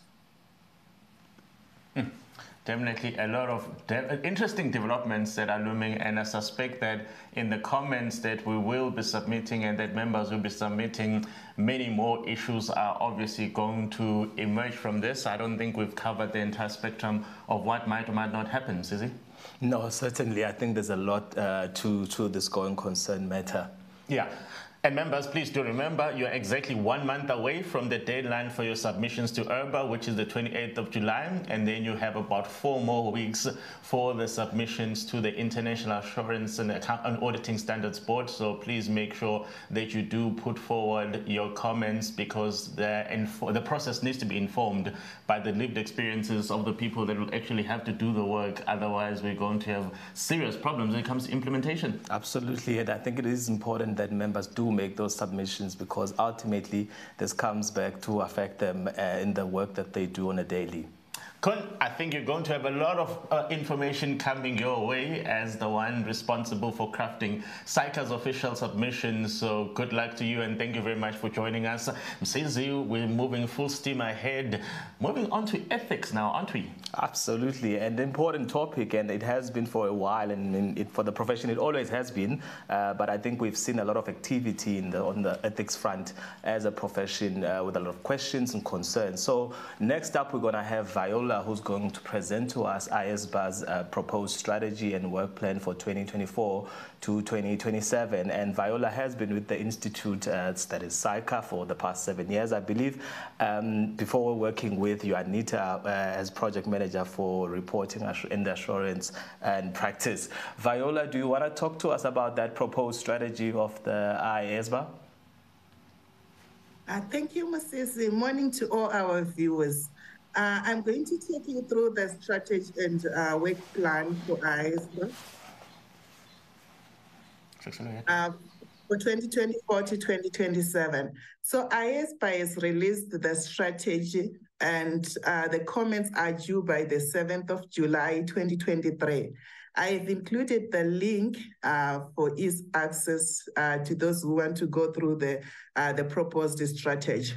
So in coming up with this strategy, the ISBA has also had some consultation from different stakeholders. Then they came up with the consultation paper after also taking into account the strategy survey that they had in April 2022. So it was released for comments, then we submitted our comments. So in coming up with this strategy, they took also those comments into account. They also consulted with the ISBA Consultative Advisory Group and other stakeholders. They also engaged with the International Auditing and Assurance Standards Body, which is the IAASB. So this consultation paper takes for this structure. It have got the request for comments in section 1 and proposed strategy in section 2, and the section 3 is the proposed work plan. So IASPA is like proposing to say maybe by quarter 3 of 2023, they will approve the final strategy work plan, which is like in December 2023. So you need to keep looking out to like when it's released, the final strategy work plan. So in the strategy work plan, it covers the following. They have the proposed strategy drivers. Under the proposed strategy drivers, they have the environmental drivers and operational drivers. Just to mention a few, under the environmental drivers, they're looking at ongoing impact of technological transformation. As you know, like there is a lot of changes when it comes to technology. Then also the rapid growing market and public demand for sustainability information. Then on the operational drivers, they're looking at the global operability of the IASPA standards and the further increasing of global adoption of the code and supporting its effective implementation. As you know, like there's a lot of people who are also like adopting the code. Then the proposed strategic themes. So like this is the things that are included in the strategy work plan. So on the strategic themes, they're trying to look at strengthening the code, further enhancing the diversity of stakeholder perspective, and also widening the influence of the IASPA standards to say like it should like impact a number of areas. Then the project's work streams that will commence before 2024. So this is what they are planning to say, like before 2024, they like to do the sustainability. So it's going to come in 2 streams, which is the first stream is independence, then the second one is ethics, and they like going to release the exposure draft by quarter 4 of 2023. The other work that they're also going to look at is the use of experts. As you know, like that in the area of ethics, there's a number of use of ethics that is taking place in the auditing space. So they're trying to also like do some work on the use of experts. They are looking forward to approve the exposure draft by quarter 4 of 2023 also. So the other projects include the collective investment vehicles and the post-implementation review of non-compliance to laws and regulations. We are all aware that NOCLA came into effect in 2017, and after that, there was no post-implementation that was done, and the people, we have lots of questions, and people who are not understanding NOCLA. So they are planning to say they will do the groundwork in quarter 4 of 2023. So we'll be looking forward to say, like, what are they going to include in the post-implementation? The other potential new topics that they have identified. So they've identified to say they need to work on the role of CFOs and other senior public accountants in business, the business relationships, the definition and description of terms. So also they are going to cover the custody of data. As you know, to say like data is become so crucial, and the communication with those charged with governance. So these are the topics that they have identified, but as you know, to say this is just like a proposal, you are welcome also to like maybe to say, are you agreeing with these topics? Is there any other topics that you think should be included or should not be covered? Then on the pre-committed work streams to commence during or after quarter 1 of 2024. So like these ones are the post-implementation. of the different other exposure drafts we had before. We had the Loan Association Phase 2, the restructured court, the non-assurance service and fees, and the definition of public interest ended. So like these ones now, they want to come back and do the post-implementation review to check to say like since the time that they implemented, how is it going? And they've also put their possible timelines that they think they will be able to cover these post-implementation reviews. So the next page just shows the summary of the work stream that we were discussing to say like which ones are going to fall in 2024, in 2025, 2026, and 2027 as we are, as you know, to say like this is covering the strategy work plan for 2024 to 2027. So like these are the projects that I have gone through already, but in this summary page, I've just like put it so that it's easier for you to check to say which ones are coming in which year. So as SAICA, we are going to be submitting the comments on behalf of members and associates. Therefore, if you have any comments that you'd like to send through SAICA, you are welcome to send to the email provided. If you can send us by the 3rd of July so that we'll get time to consolidate and send to IASBA. However, you're also welcome to send your comments directly to IASBA. Then on the upcoming sessions for ethics, as you know that like there is a requirement to reflect on ethics for all the members. So we are having monthly ethics in practice sessions. I've included the link for the booking. So in July, we have the ethics, an essential ingredient in effective fraud. Then in August, we have Before You Blow the Whistle, Ethics and Sustainability. So you're welcome to visit the events page then so that you can book the session that you'd like to attend. So each session counts for 2 hours CPD for the tax practitioners like who still like have to submit the number of hours for ethics reflection. Then October is our ethics month. So we are trying to put together some events that we are going to have in October for ethics. So please keep checking our events calendar as it will be put through soon so that like you don't miss the events that are coming. Then the last page, I've also put the useful online resources that I thought like they can be useful to all the members. Maybe in case you are not sure where to get the SAICA Code of Professional Conduct, I've included the link. Then the NOCLA Response Framework, we have a page that we have dedicated for NOCLA and we've put some information relating to NOCLA. Then also, as you know that the events, we have a new link for the SAICA events. I've also included it. Then I also lastly included the link to the ethics in practice sessions that will be coming throughout the year. So thank you so much. Moses, over to you. Is there anyone with a question?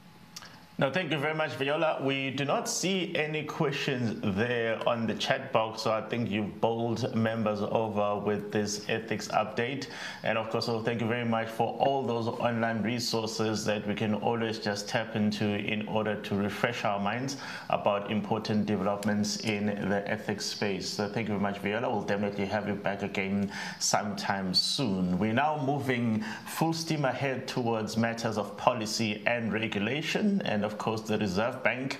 Most people, when they hear that the Reserve Bank is about to say something, they get scared because it's always 50 basis points, 100 basis points. It's tough times, eh?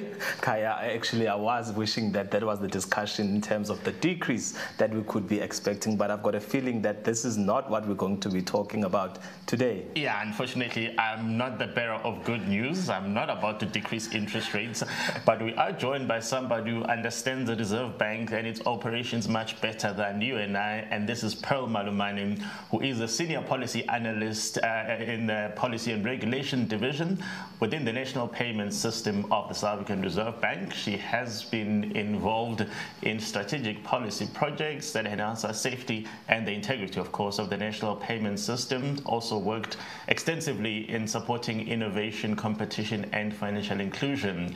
And I think what we are trying to get from Pearl is essentially the developments that are happening in that particular regulatory space, and also what it means for us as citizens and as members. Yes, absolutely. That's what she's going to be talking about this morning. All right. Hopefully Pearl is ready to start. Pearl, are you there? Yes. Are you able to see the presentation? We can hear you. I haven't been able to see the presentation yet. I can see your face. Just working on the technical aspect. Let me try to share again. Yeah. All right. Are you able to see the presentation? And also, are you able to see me? We can see you. We can hear you. Can't see the presentation yet. I'll let you know as soon as it becomes visible. And yeah, you can proceed. All right. Yeah, I think you can start with the introduction, Pearl, in the meantime, while we get the slides up. Oh, okay. All right. Good morning, everybody. My name is Pearl Malumani. I'm from the Policy and Regulation Division in the National Payment System Department at the Reserve Bank. Don't worry, I'm not a bearer of bad news. I'm just going to present on the developments of the National Payment System. So today we will address what is the National Payment System Vision 2025 and the review of the National Payment System Act and on the NPS developments. So the mandate of the Reserve Bank is to achieve and maintain price stability in the interest of a balanced and sustainable economic growth in South Africa. And also it's to promote financial stability. This is in relation to the Financial Sector Regulation Act, where we are aware that it's that Twin Peaks regulation, where it focuses on prudential and consumer protection, as well as focusing on financial stability. And also to promote and maintain the effective functioning of the national payment system. So the objective of the national payment system is the safety, efficiency, integrity, and stability of the payment system. And the national payment system is a key pillar to the smooth functioning of the financial system. So what is the national payment system? So the national payment system, it encompasses the entire payment process from payer to beneficiary, and it includes settlement between banks. The process includes all tools, systems, mechanisms, institutions, agreements, procedures, rules, or laws applied to utilize and to effect payment. So essentially, the national payment system enables the circulation of money. And that is, it enables transacting parties to exchange values. So if you're going to a store to buy groceries, it's within the national payment system.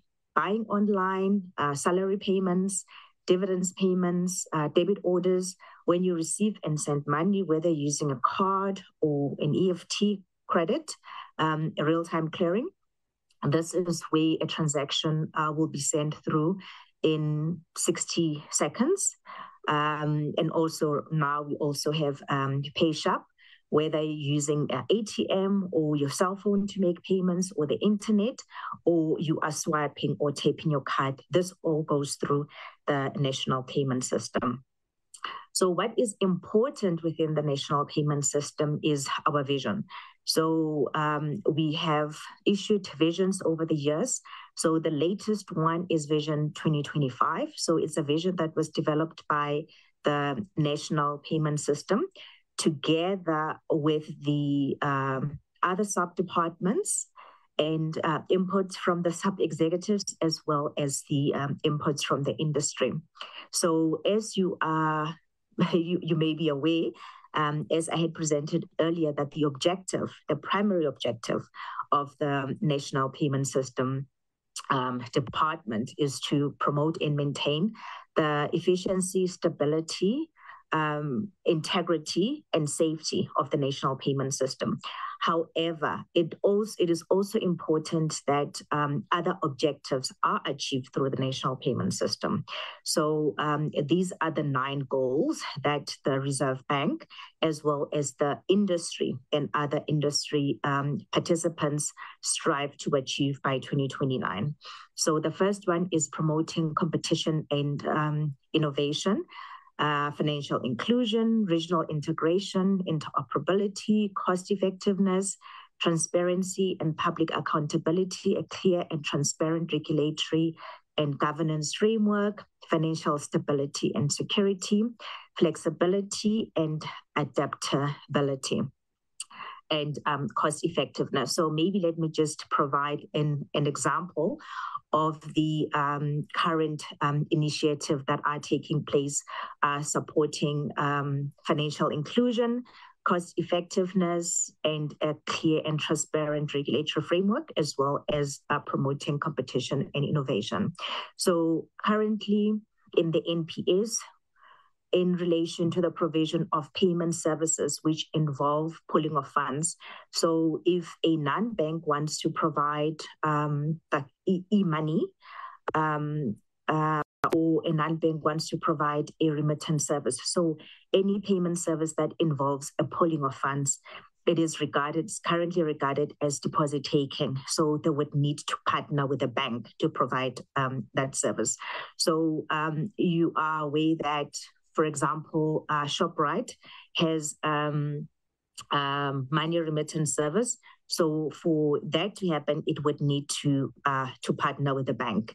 You are aware that MTN has Momo Money. For them to provide that service, they would need to partner with the bank.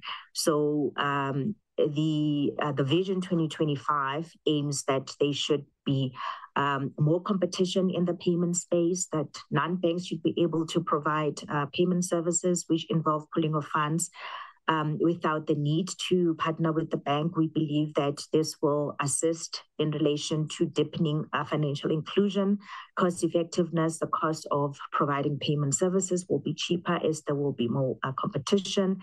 And also the issue of interoperability is promoted because currently, for example, with the banks have their different, in FNB, they have that e-wallet service where you're able to send money to a cell phone.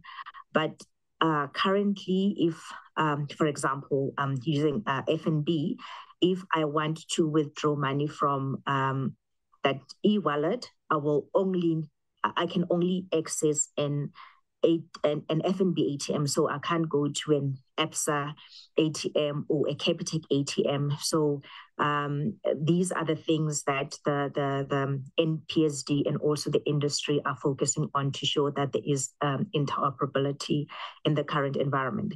And a typical example of where interoperability services consumer is in relation to an ATM. So currently with your card, regardless of who you bank with, you can go to any ATM and withdraw funds. So that is a typical example of interoperability. So in relation to Vision 2025, the SAP has a Vision 2025 implementation plan. So it's a plan where it involves the SAP, other regulators, as well as the industry, where there are various initiatives and deadlines on achieving specific strategies. So there is a payments council that is responsible for monitoring this process. So there is ongoing work regarding this. So in relation to how we regulate the national payment system, so there are 2 acts. The first one is the South African Reserve Bank Act, in terms of Section 10(1)(c).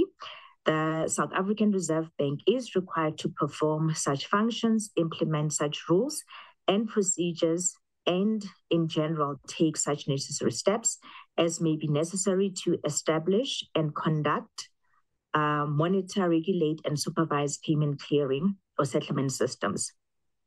Also, there's the National Payment System Act, which provides for the management, administration, operation, regulation, and supervision of payment clearing and settlement systems in the Republic of South Africa, and to provide for connected matters.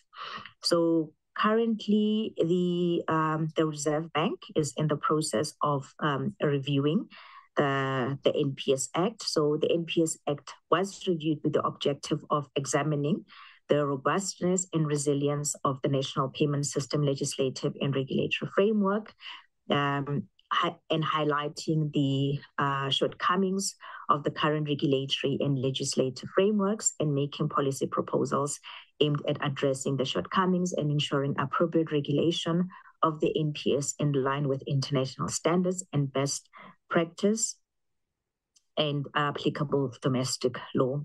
So these are some of the drivers of why the NPS Act was reviewed. So in relation to Vision 2025 that I just discussed now, so for example, the issue of non-banks not being able to provide payment services which involve pooling of funds. It is advocated in Vision 2025, but currently the current legislative framework is restrictive. So it needs to be amended to ensure that the Vision 2025 goals are achieved. And in the payments environment, it's an ever-evolving, changing space. We used to have paper money. That was the only form of payment. Then there were checks. And then there was cards. Now it's electronic payments.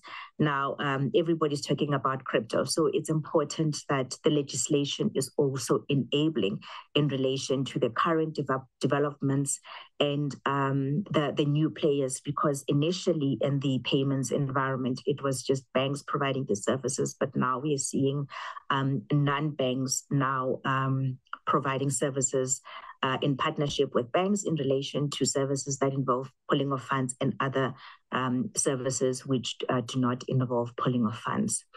And also the increased focus by regulatory authorities on payment services and systems, regulation, supervision, and oversight. So this also links to the review of the effectiveness of a payment system management body. So the current regulatory model in relation to the NPS, we have the Reserve Bank. Then we have, maybe some of you will be familiar with that organization. It's the Payments Association of South Africa, PASA. So there's a delegated authority model where PASA is recognized as a payment system management body to regulate, organize, and manage its members. So in relation to the regulation of its members, PASA authorizes banks to participate in the payments environment. PASA authorizes system operators.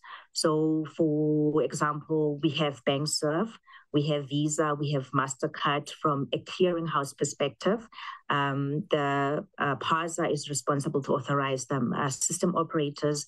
PASA is authorized to authorize, is similar to licensing in our space, and also third-party payments providers. So the review of the NPS Act will also focus on changes where we believe that licensing should sit with the central bank, similar to other jurisdictions. So the one of the proposals that I included is that licensing will move to the Reserve Bank, and we have Section 15 of the NPS Act, which requires the Reserve Bank to review the NPS Act from time to time and make recommendations to the Minister of Finance. And we have the Twin Peaks model for financial sector regulation, as I'd stated earlier, that Twin Peaks, prudential regulation, conduct regulation, and also financial stability.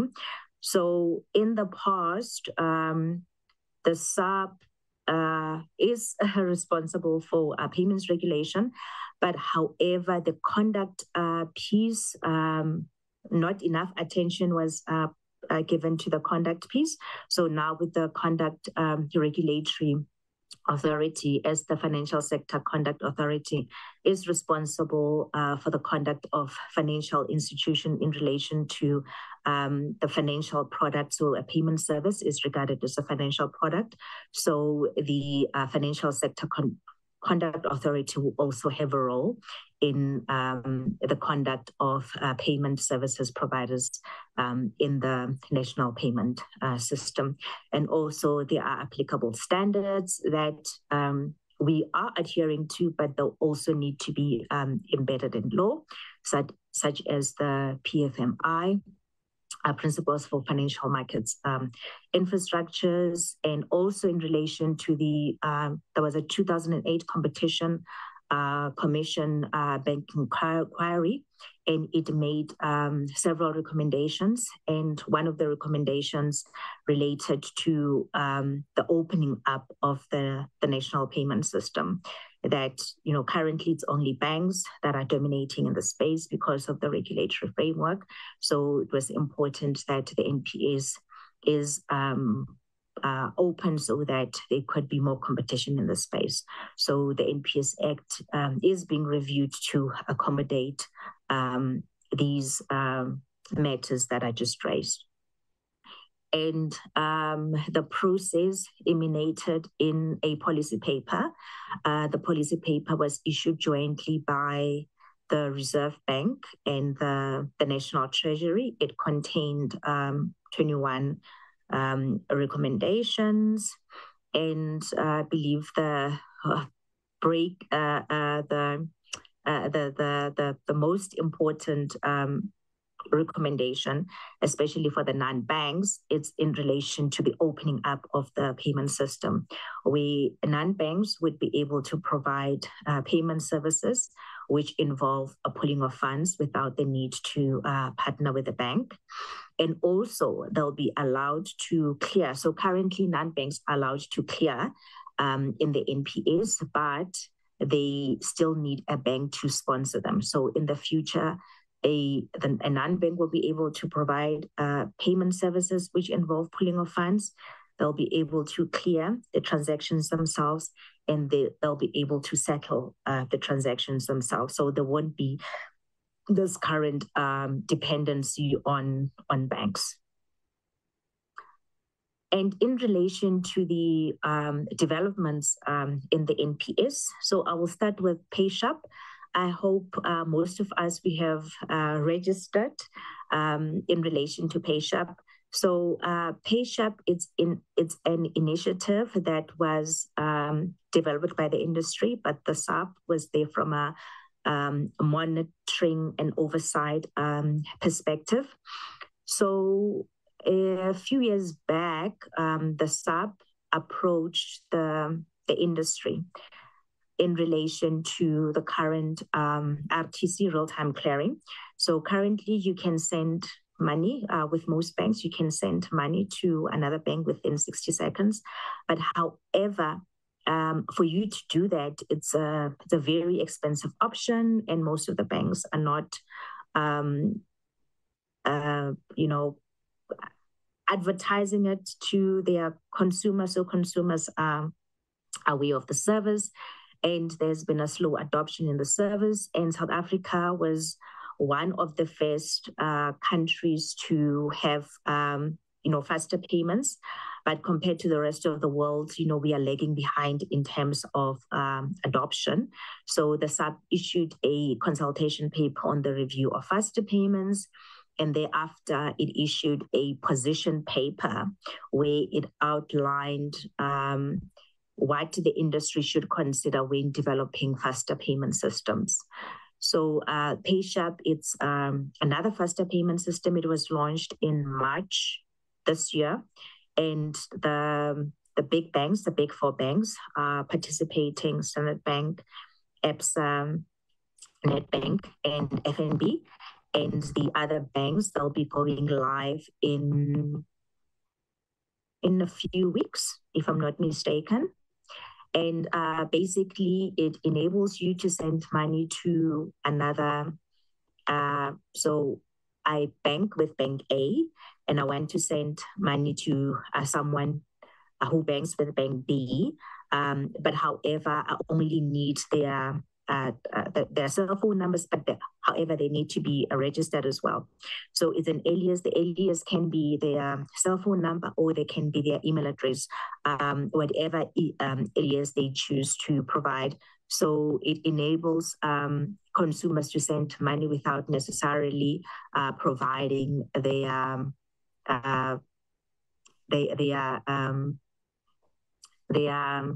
account numbers.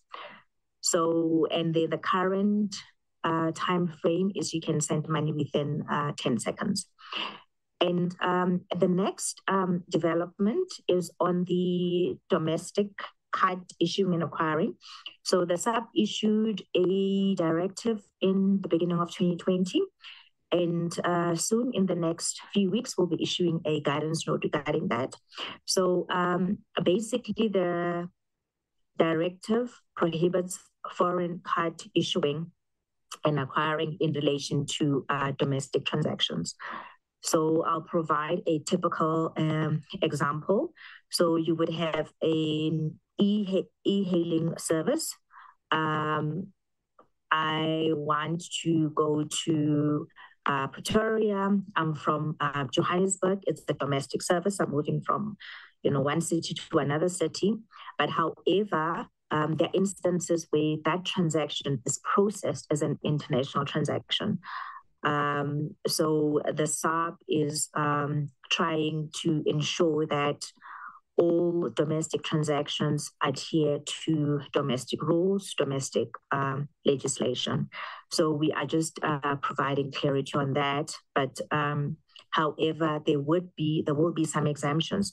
For example, if you are streaming using Netflix, it's important that your bank, some of you may be aware, but a lot of people may not be aware that that transaction is an international transaction. So firstly, your bank might charge you more because there's that conversion fee. And then the other thing, because it's in rand, consumers assume that it's a local transaction, so domestic transaction. Meanwhile, it's an international transaction. But however, the SARB does provide those exemptions because even though it's a streaming service, you're in South Africa, it's still regarded as an international transaction. So the guidance note provides that clarity. And then we have DebiCheck. So DebiCheck came about as there was abuse in the debit order space. So there was that 99 rand scam. So in the past, banks, most banks, never provided their consumers with a notification if a transaction was below 100 rand. So the scammers were aware of this and they took advantage of that. So especially in the past, people would find that there were, 40 rand debit orders, 60 rand debit orders, 20 rand debit orders, but they were not aware of those debit orders until they went to a bank or they had sight of their statement and they actually, checked their statements. And as you may be aware from your own experience, seldom people actually check their statements line by line. So in order to curb such abuse, the Reserve Bank provided the industry a terms of reference that they needed to come up with a debit order system that was safe to use and also to curb the current abuses. So the industry came with the concept of DebiCheck. And also the other concept of DebiCheck is in relation to the early debit orders. So sometimes if you may be aware, depending on your service provider, on your payday, come midnight, just after midnight, your account is already debited. So it's called an early debit order system. It's a random system where collectors are provided with an opportunity to debit early versus a typical EFT debit where there may not be funds in that account. So DebiCheck it's an authenticated collection mechanism. So the user actually has to authenticate. So it means that the user is aware and consents to the debit order, unlike before where you are debited and you don't know who's actually debiting you. And then the other developments is on the open banking. So there has been a lot of discussions regarding open banking, and not only from the Reserve Bank perspective, but other regulators as well are looking at open banking. So open banking has two features. So basically, the one feature is a consumer consenting and permitting a third party to make payment on their behalf. So this will also curb the current challenge in relation to screen scraping. So currently, there are various options when you make online payment. And one of the payment options says you can make an EFT payment. And with that EFT payment, as you go through that EFT payments from that website, you think you're actually processing that payment yourself, but meanwhile, there is a facilitation of a third party, and that third party has access to your username and password. And remember, the banks are always telling their customers, do not give anyone your username and password. So the customer believes that they are the ones and it's a safe environment. They are making this payment. Meanwhile, it's facilitated by a third party, and the third party has access to their information. So the SARP issued a consultation paper on open banking, and then it will address screen scraping for now as an interim measure. But however, the long-term solution is APIs, and the banks are comfortable with that process, that APIs are much more safer than screen scraping.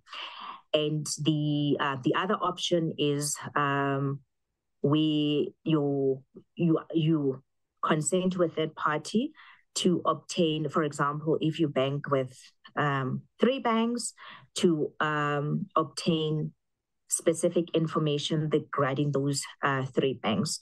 So it's important that there is consumer consent where third parties are making payments or are providing payment services on behalf of a consumer. And the other one is on interoperability. So the SARP issued an interoperability position paper a few years back that it supports interoperability. Yes, it is a way that when new innovation starts, it would start in the closed loop space, but it encourages that should migrate to an interoperable space. So currently the SARP is reviewing the interoperability position paper as the examples that I mentioned, though, for example, there is no interoperability amongst the banks' electronic e-wallet type of services. They each have their own services, but they are not interoperable because if I send money from to an FNB e-wallet, I can only withdraw money at an FNB, so I can't go to a Capitec or Standard Bank ATM. And the other one is on the remittance service, so sending money from Joburg to Limpopo using a ShopRite. And if I send money to my grandmother in Limpopo through ShopRite, if she's close to a Pick n Pay, she can't go to a Pick n Pay to withdraw the money. So it's important that there is interoperability within that environment as well. So the SAP will issue the interoperability consultation paper soon. And then what is also of interest is the, sorry, I'm also timing myself, is also the issue of the IFWG. So the IFWG is the Intergovernmental FinTech Working Group. It was established in 2016. It's a collaboration of various stakeholders, such as the National Treasury, Financial Intelligence Center, the Financial Sector Conduct Authority, the National Credit Regulator, the Reserve Bank, the South African Revenue Service, and the Competition Commission. So the IFWG was established as a collaborative structure to gain a better insight of the growing role of fintech companies and innovation in the South African financial sector, as well as to explore how regulators may become more proactive in assessing emerging risks and opportunities in the market. So, so those are basically the, okay, and then there's ISO 20022. So it's a rich messaging system. So currently the South African Reserve Bank settlement system went live in upgrading its messaging system to ISO, and the industry will implement ISO in relation to the new payments system, as ISO is a great messaging system because it allows for screening, and it's not restrictive in terms of the number of characters that could be included. So sorry, it was just my alarm telling me that my time is up. Thank you very much. Sure, so much to learn. Thank you very much. I do think that there are going to be a couple of follow-up questions for you, Pearl. The first one for me is on the pay-share model, and I think obviously the fact that the transactions can be facilitated within a 10-second period is something that's to be welcomed. But I am quite concerned about the diminished sense of vigilance, because now we do know that in spite of the fact that cell phone companies are supposed to vet us properly before we buy a SIM card through the RICA process, that doesn't always happen. Does this then not pose a threat of many people simply buying these unregistered SIM cards, conducting transactions that can be used for the type of nefarious means we saw being mentioned in reports like the FATF? Okay.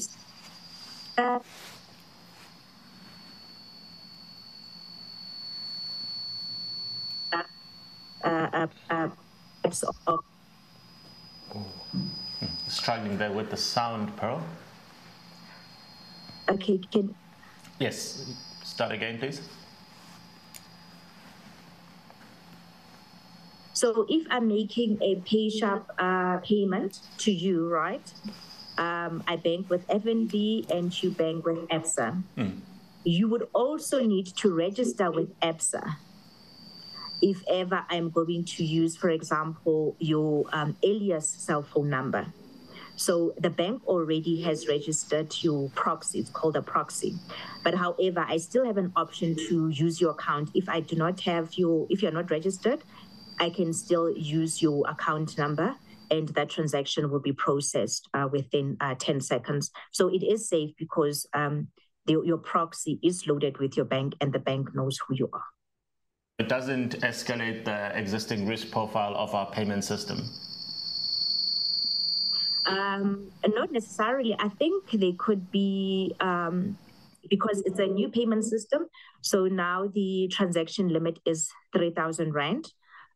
So the industry is monitoring risk because, with any type of payment, there could be fraud, but the industry is monitoring risk, and we are receiving, regular updates from the industry. There hasn't been a major incidents when it comes to risks because the transactions are low, under 3,000 rand, and you know the person that you're paying. Unlike with, for example, a typical e-wallet, you can send it to any cell phone number, and you're not sure if that person they just got their cell phone number today, or it's a fraudulent cell phone number. Unlike with PayShap, the recipient, they would also need to register with their bank, register the proxy with their bank. So yeah. About people who've been victims. I've been a victim of it.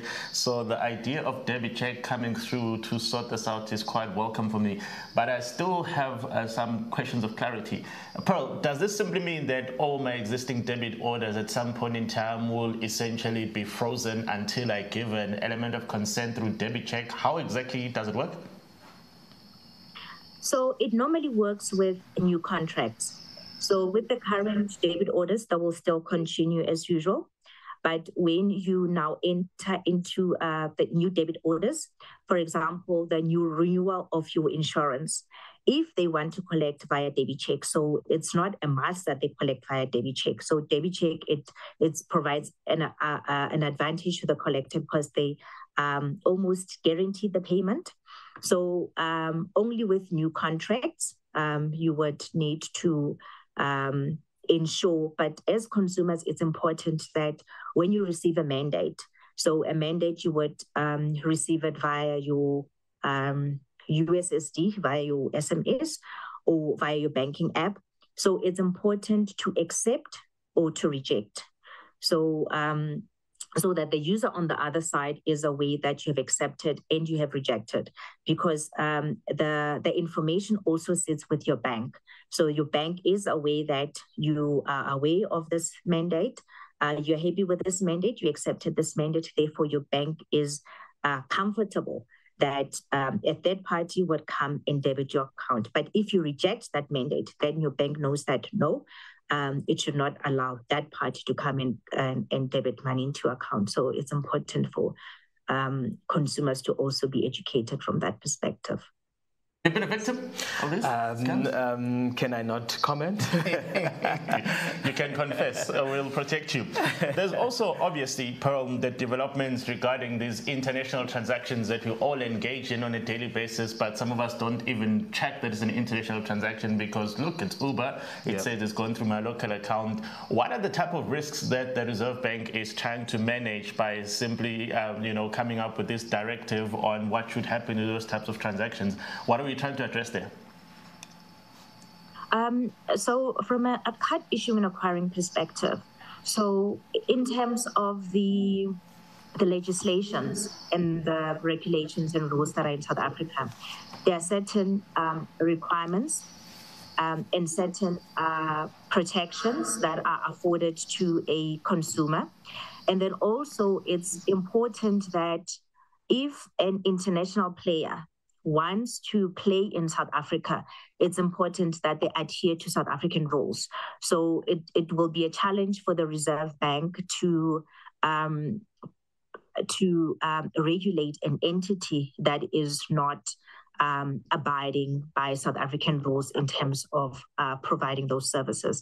So it is more from a sovereignty perspective to ensure that our domestic transactions are protected and they are not exploited by international companies coming here, doing whatever they want, and they do not adhere to the regulations of South Africa. However, an international company that wants to provide that service in South Africa, it's not a problem. They would need to be acquired by a South African bank. If they want to issue cards, they would need to issue cards in partnership with a South African bank. So it's more from a sovereignty perspective to ensure that you play in South Africa, you abide by the rules in South Africa, because those rules also protect consumers in South Africa. Thanks. Msisi, it's actually now dawned on me. Sometimes when you dig deep into your Uber invoice or your Netflix invoice, you suddenly see it's registered in the Netherlands and all of those things. I've never really tried to synthesize what the implications of that are, and I suspect these are the type of things that the Reserve Bank is now trying to address in one way or another. Absolutely, Kaya. It's interesting work that the Reserve Bank is doing, and it's great to see see some of the things that they're coming up with. And for example, I saw that there's the discussion regarding PaySharp doesn't necessarily talk to the RICA process, but in the comments, Katrina is actually talking about the concerns with registration of SIM cards in the country. And of course, maybe not a question that will be answered by Pearl, but Pearl is also doing some great work in trying to unearth all of these payments that are happening. Yeah, and Pearl, you probably are aware, I mean, a couple of years ago when the Protection of Personal Information Act became the law, a lot of us thought, well, surely with the combination of RICA and POPI and all these other protections by the information regulator, I'm never going to get this random SMS saying, here's some insurance, buy this and that. But unfortunately, the experiences of many people like Katrina doesn't seem to reflect that there's been a benefit in terms of us being flooded with all these random products we've never signed up for. It is annoying, but I suppose quite more importantly, it is risky. True, but my mandate is within the NPS and the developments within the NPS. But all I can say is that in relation to, for example, debit orders, it is important that banks educate their consumers. And in relation to consumer education, the Reserve Bank as well is going to start focusing on consumer education, because consumers fall prey because they are not aware of their rights and obligation and responsibilities and some of the schemes that are out there. So we have realized that in the interest of ensuring that the payment system is safe, it's important that the Reserve Bank starts to embark on consumer education initiatives to educate consumers regarding issues related to payments, and debit orders is definitely going to become one of them. Even though we do educate during the Money Smart Week, but however, we are developing a strategy to focus on consumer education. We believe that will help with the current issues that are faced by consumers. Thanks. Pearl, we have another question here from Katrina, and I think it's an important one and an interesting one. So if you'll indulge us, how is it still possible that fraudsters are able to open bank accounts and there's activity in those bank accounts? And it seems like as a user, there's not much that people can do. And is there anything that is being done to address this by the Reserve Bank or the banks and the industry? So, fraud in the banking industry or in the electronic payments industry, it's a challenge because if you look at the SABRIC states in relation to online fraud, card fraud, it is there, but banks are doing their best to ensure that measures are in there. So, for example, with things like phishing. So, if you can see that sometimes when you log on into your bank, it will educate you about phishing before you actually start transacting onto the website. So consumers are susceptible to, for example, things like phishing and clicking on links. And if a message says that it comes from a bank, people panic, and the bank will say that the banking consultant will never ask you for your password. But consumers, because someone calls and they say they're from a bank, they assume that, okay, it's legit. They provide them with their passwords. So consumer education is something that is important because with how consumers are susceptible, it's because they're not knowledgeable on how they can protect themselves. Fraudsters, they'll always be there. They'll always, come with new tricks, and banks will do their best to ensure that they protect consumers. But however, it's important that consumers as well educated as well to ensure that they are aware of these fraudsters. For example, when it comes to debit orders, I know a lot of people, they see a debit in their account, let's say it's 55, and they're like, you know, these fraudsters, it's fine. Meanwhile, they do not know that if it's a debit order that you don't know, you didn't authorize, you can actually go to your bank, and then your bank will credit you that amount, and then the bank will do the investigation. So it depends on the time period. If it's less than 40 days, you get your money immediately. If it's more than 40 days, they will need to investigate, but you will still get your money. So those are some of the things that consumers are not aware of in terms of their rights and also their responsibilities. Because if most consumers were aware of their rights and responsibilities, they could be less fraud. And also these fraudsters, they prey on generally consumers who are vulnerable consumers. So if a person calls speaking good English to a mama in the rural areas, you know, they believe, oh my gosh, this person must be from the bank, and whatever they need from me, I need to provide it to them. Meanwhile, they're not able to assess that, no, there's no way that I should give, you know, another person my PIN. So consumer education, you know, I will stress over and over again that it's a very important factor to curb the various issues that are faced within the payment space. All right. Thank you very much, Paul. But I think it's interesting that we are focusing on the consumer side, and it seems like there's not much being done about the actual fraudster that is opening these accounts and with the bank and the systems processing these payments, and it's seemingly starting to look like we're almost protecting the fraudsters and just saying that the consumer needs to be aware. Are we not trying to do anything to protect or to prevent this from occurring? And I do see that we are unfortunately out of time, so you may not have enough time to answer that question, but I am interested to understand. I'm interested, and maybe in the future we'll call you back to understand what is being done regarding the actual fraudster that is actually receiving these monies. Kaya? Because I mean, we go through so many hoops just to open bank accounts and do all these things. I have to essentially bring my kidney as proof that I exist. And it seems like other people are able to sort of infiltrate the system and then manipulate the system. That for me remains a point of concern. I don't know if you have any closing remarks for us, Pearl? The banks are doing a lot of work in terms of, even the industry as well, in terms of catching these fraudsters and also bringing them to book. There's always been, also involvement with the law enforcement agencies.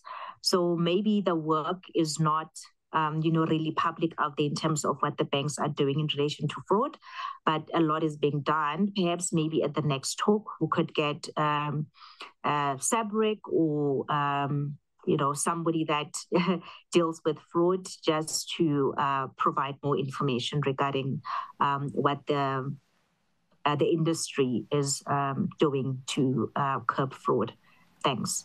Right, thank you very much. I think we definitely do need to engage the services of organizations like SABRIC and even maybe the banking ombudsman to actually focus on how we can be protected from some of these things, because I think to put the burden on us as consumers is a bit heavy, given how sophisticated the fraudsters have become. I agree, Kaya. We do need to understand exactly what is being done, again, to try and prevent this from occurring in the first place, because I absolutely agree there must be some education for the consumer, but surely that cannot be what we are focusing on. So I think there's a lot of thank yous to you, Pearl. I think we're going to draw to a close now. Thank you again to all our presenters, very insightful presentations. Pearl, thank you very much, and for indulging us with those responses. We'll definitely be reaching out to the Reserve Bank for more conversations. Okay? And thank you very much for being a wonderful co-host this morning. Members, thank you for participating. And we're going to see you in about 4 weeks' time for our next installment of SAICA Tech Talk. Have a wonderful remainder of the week. Good afternoon.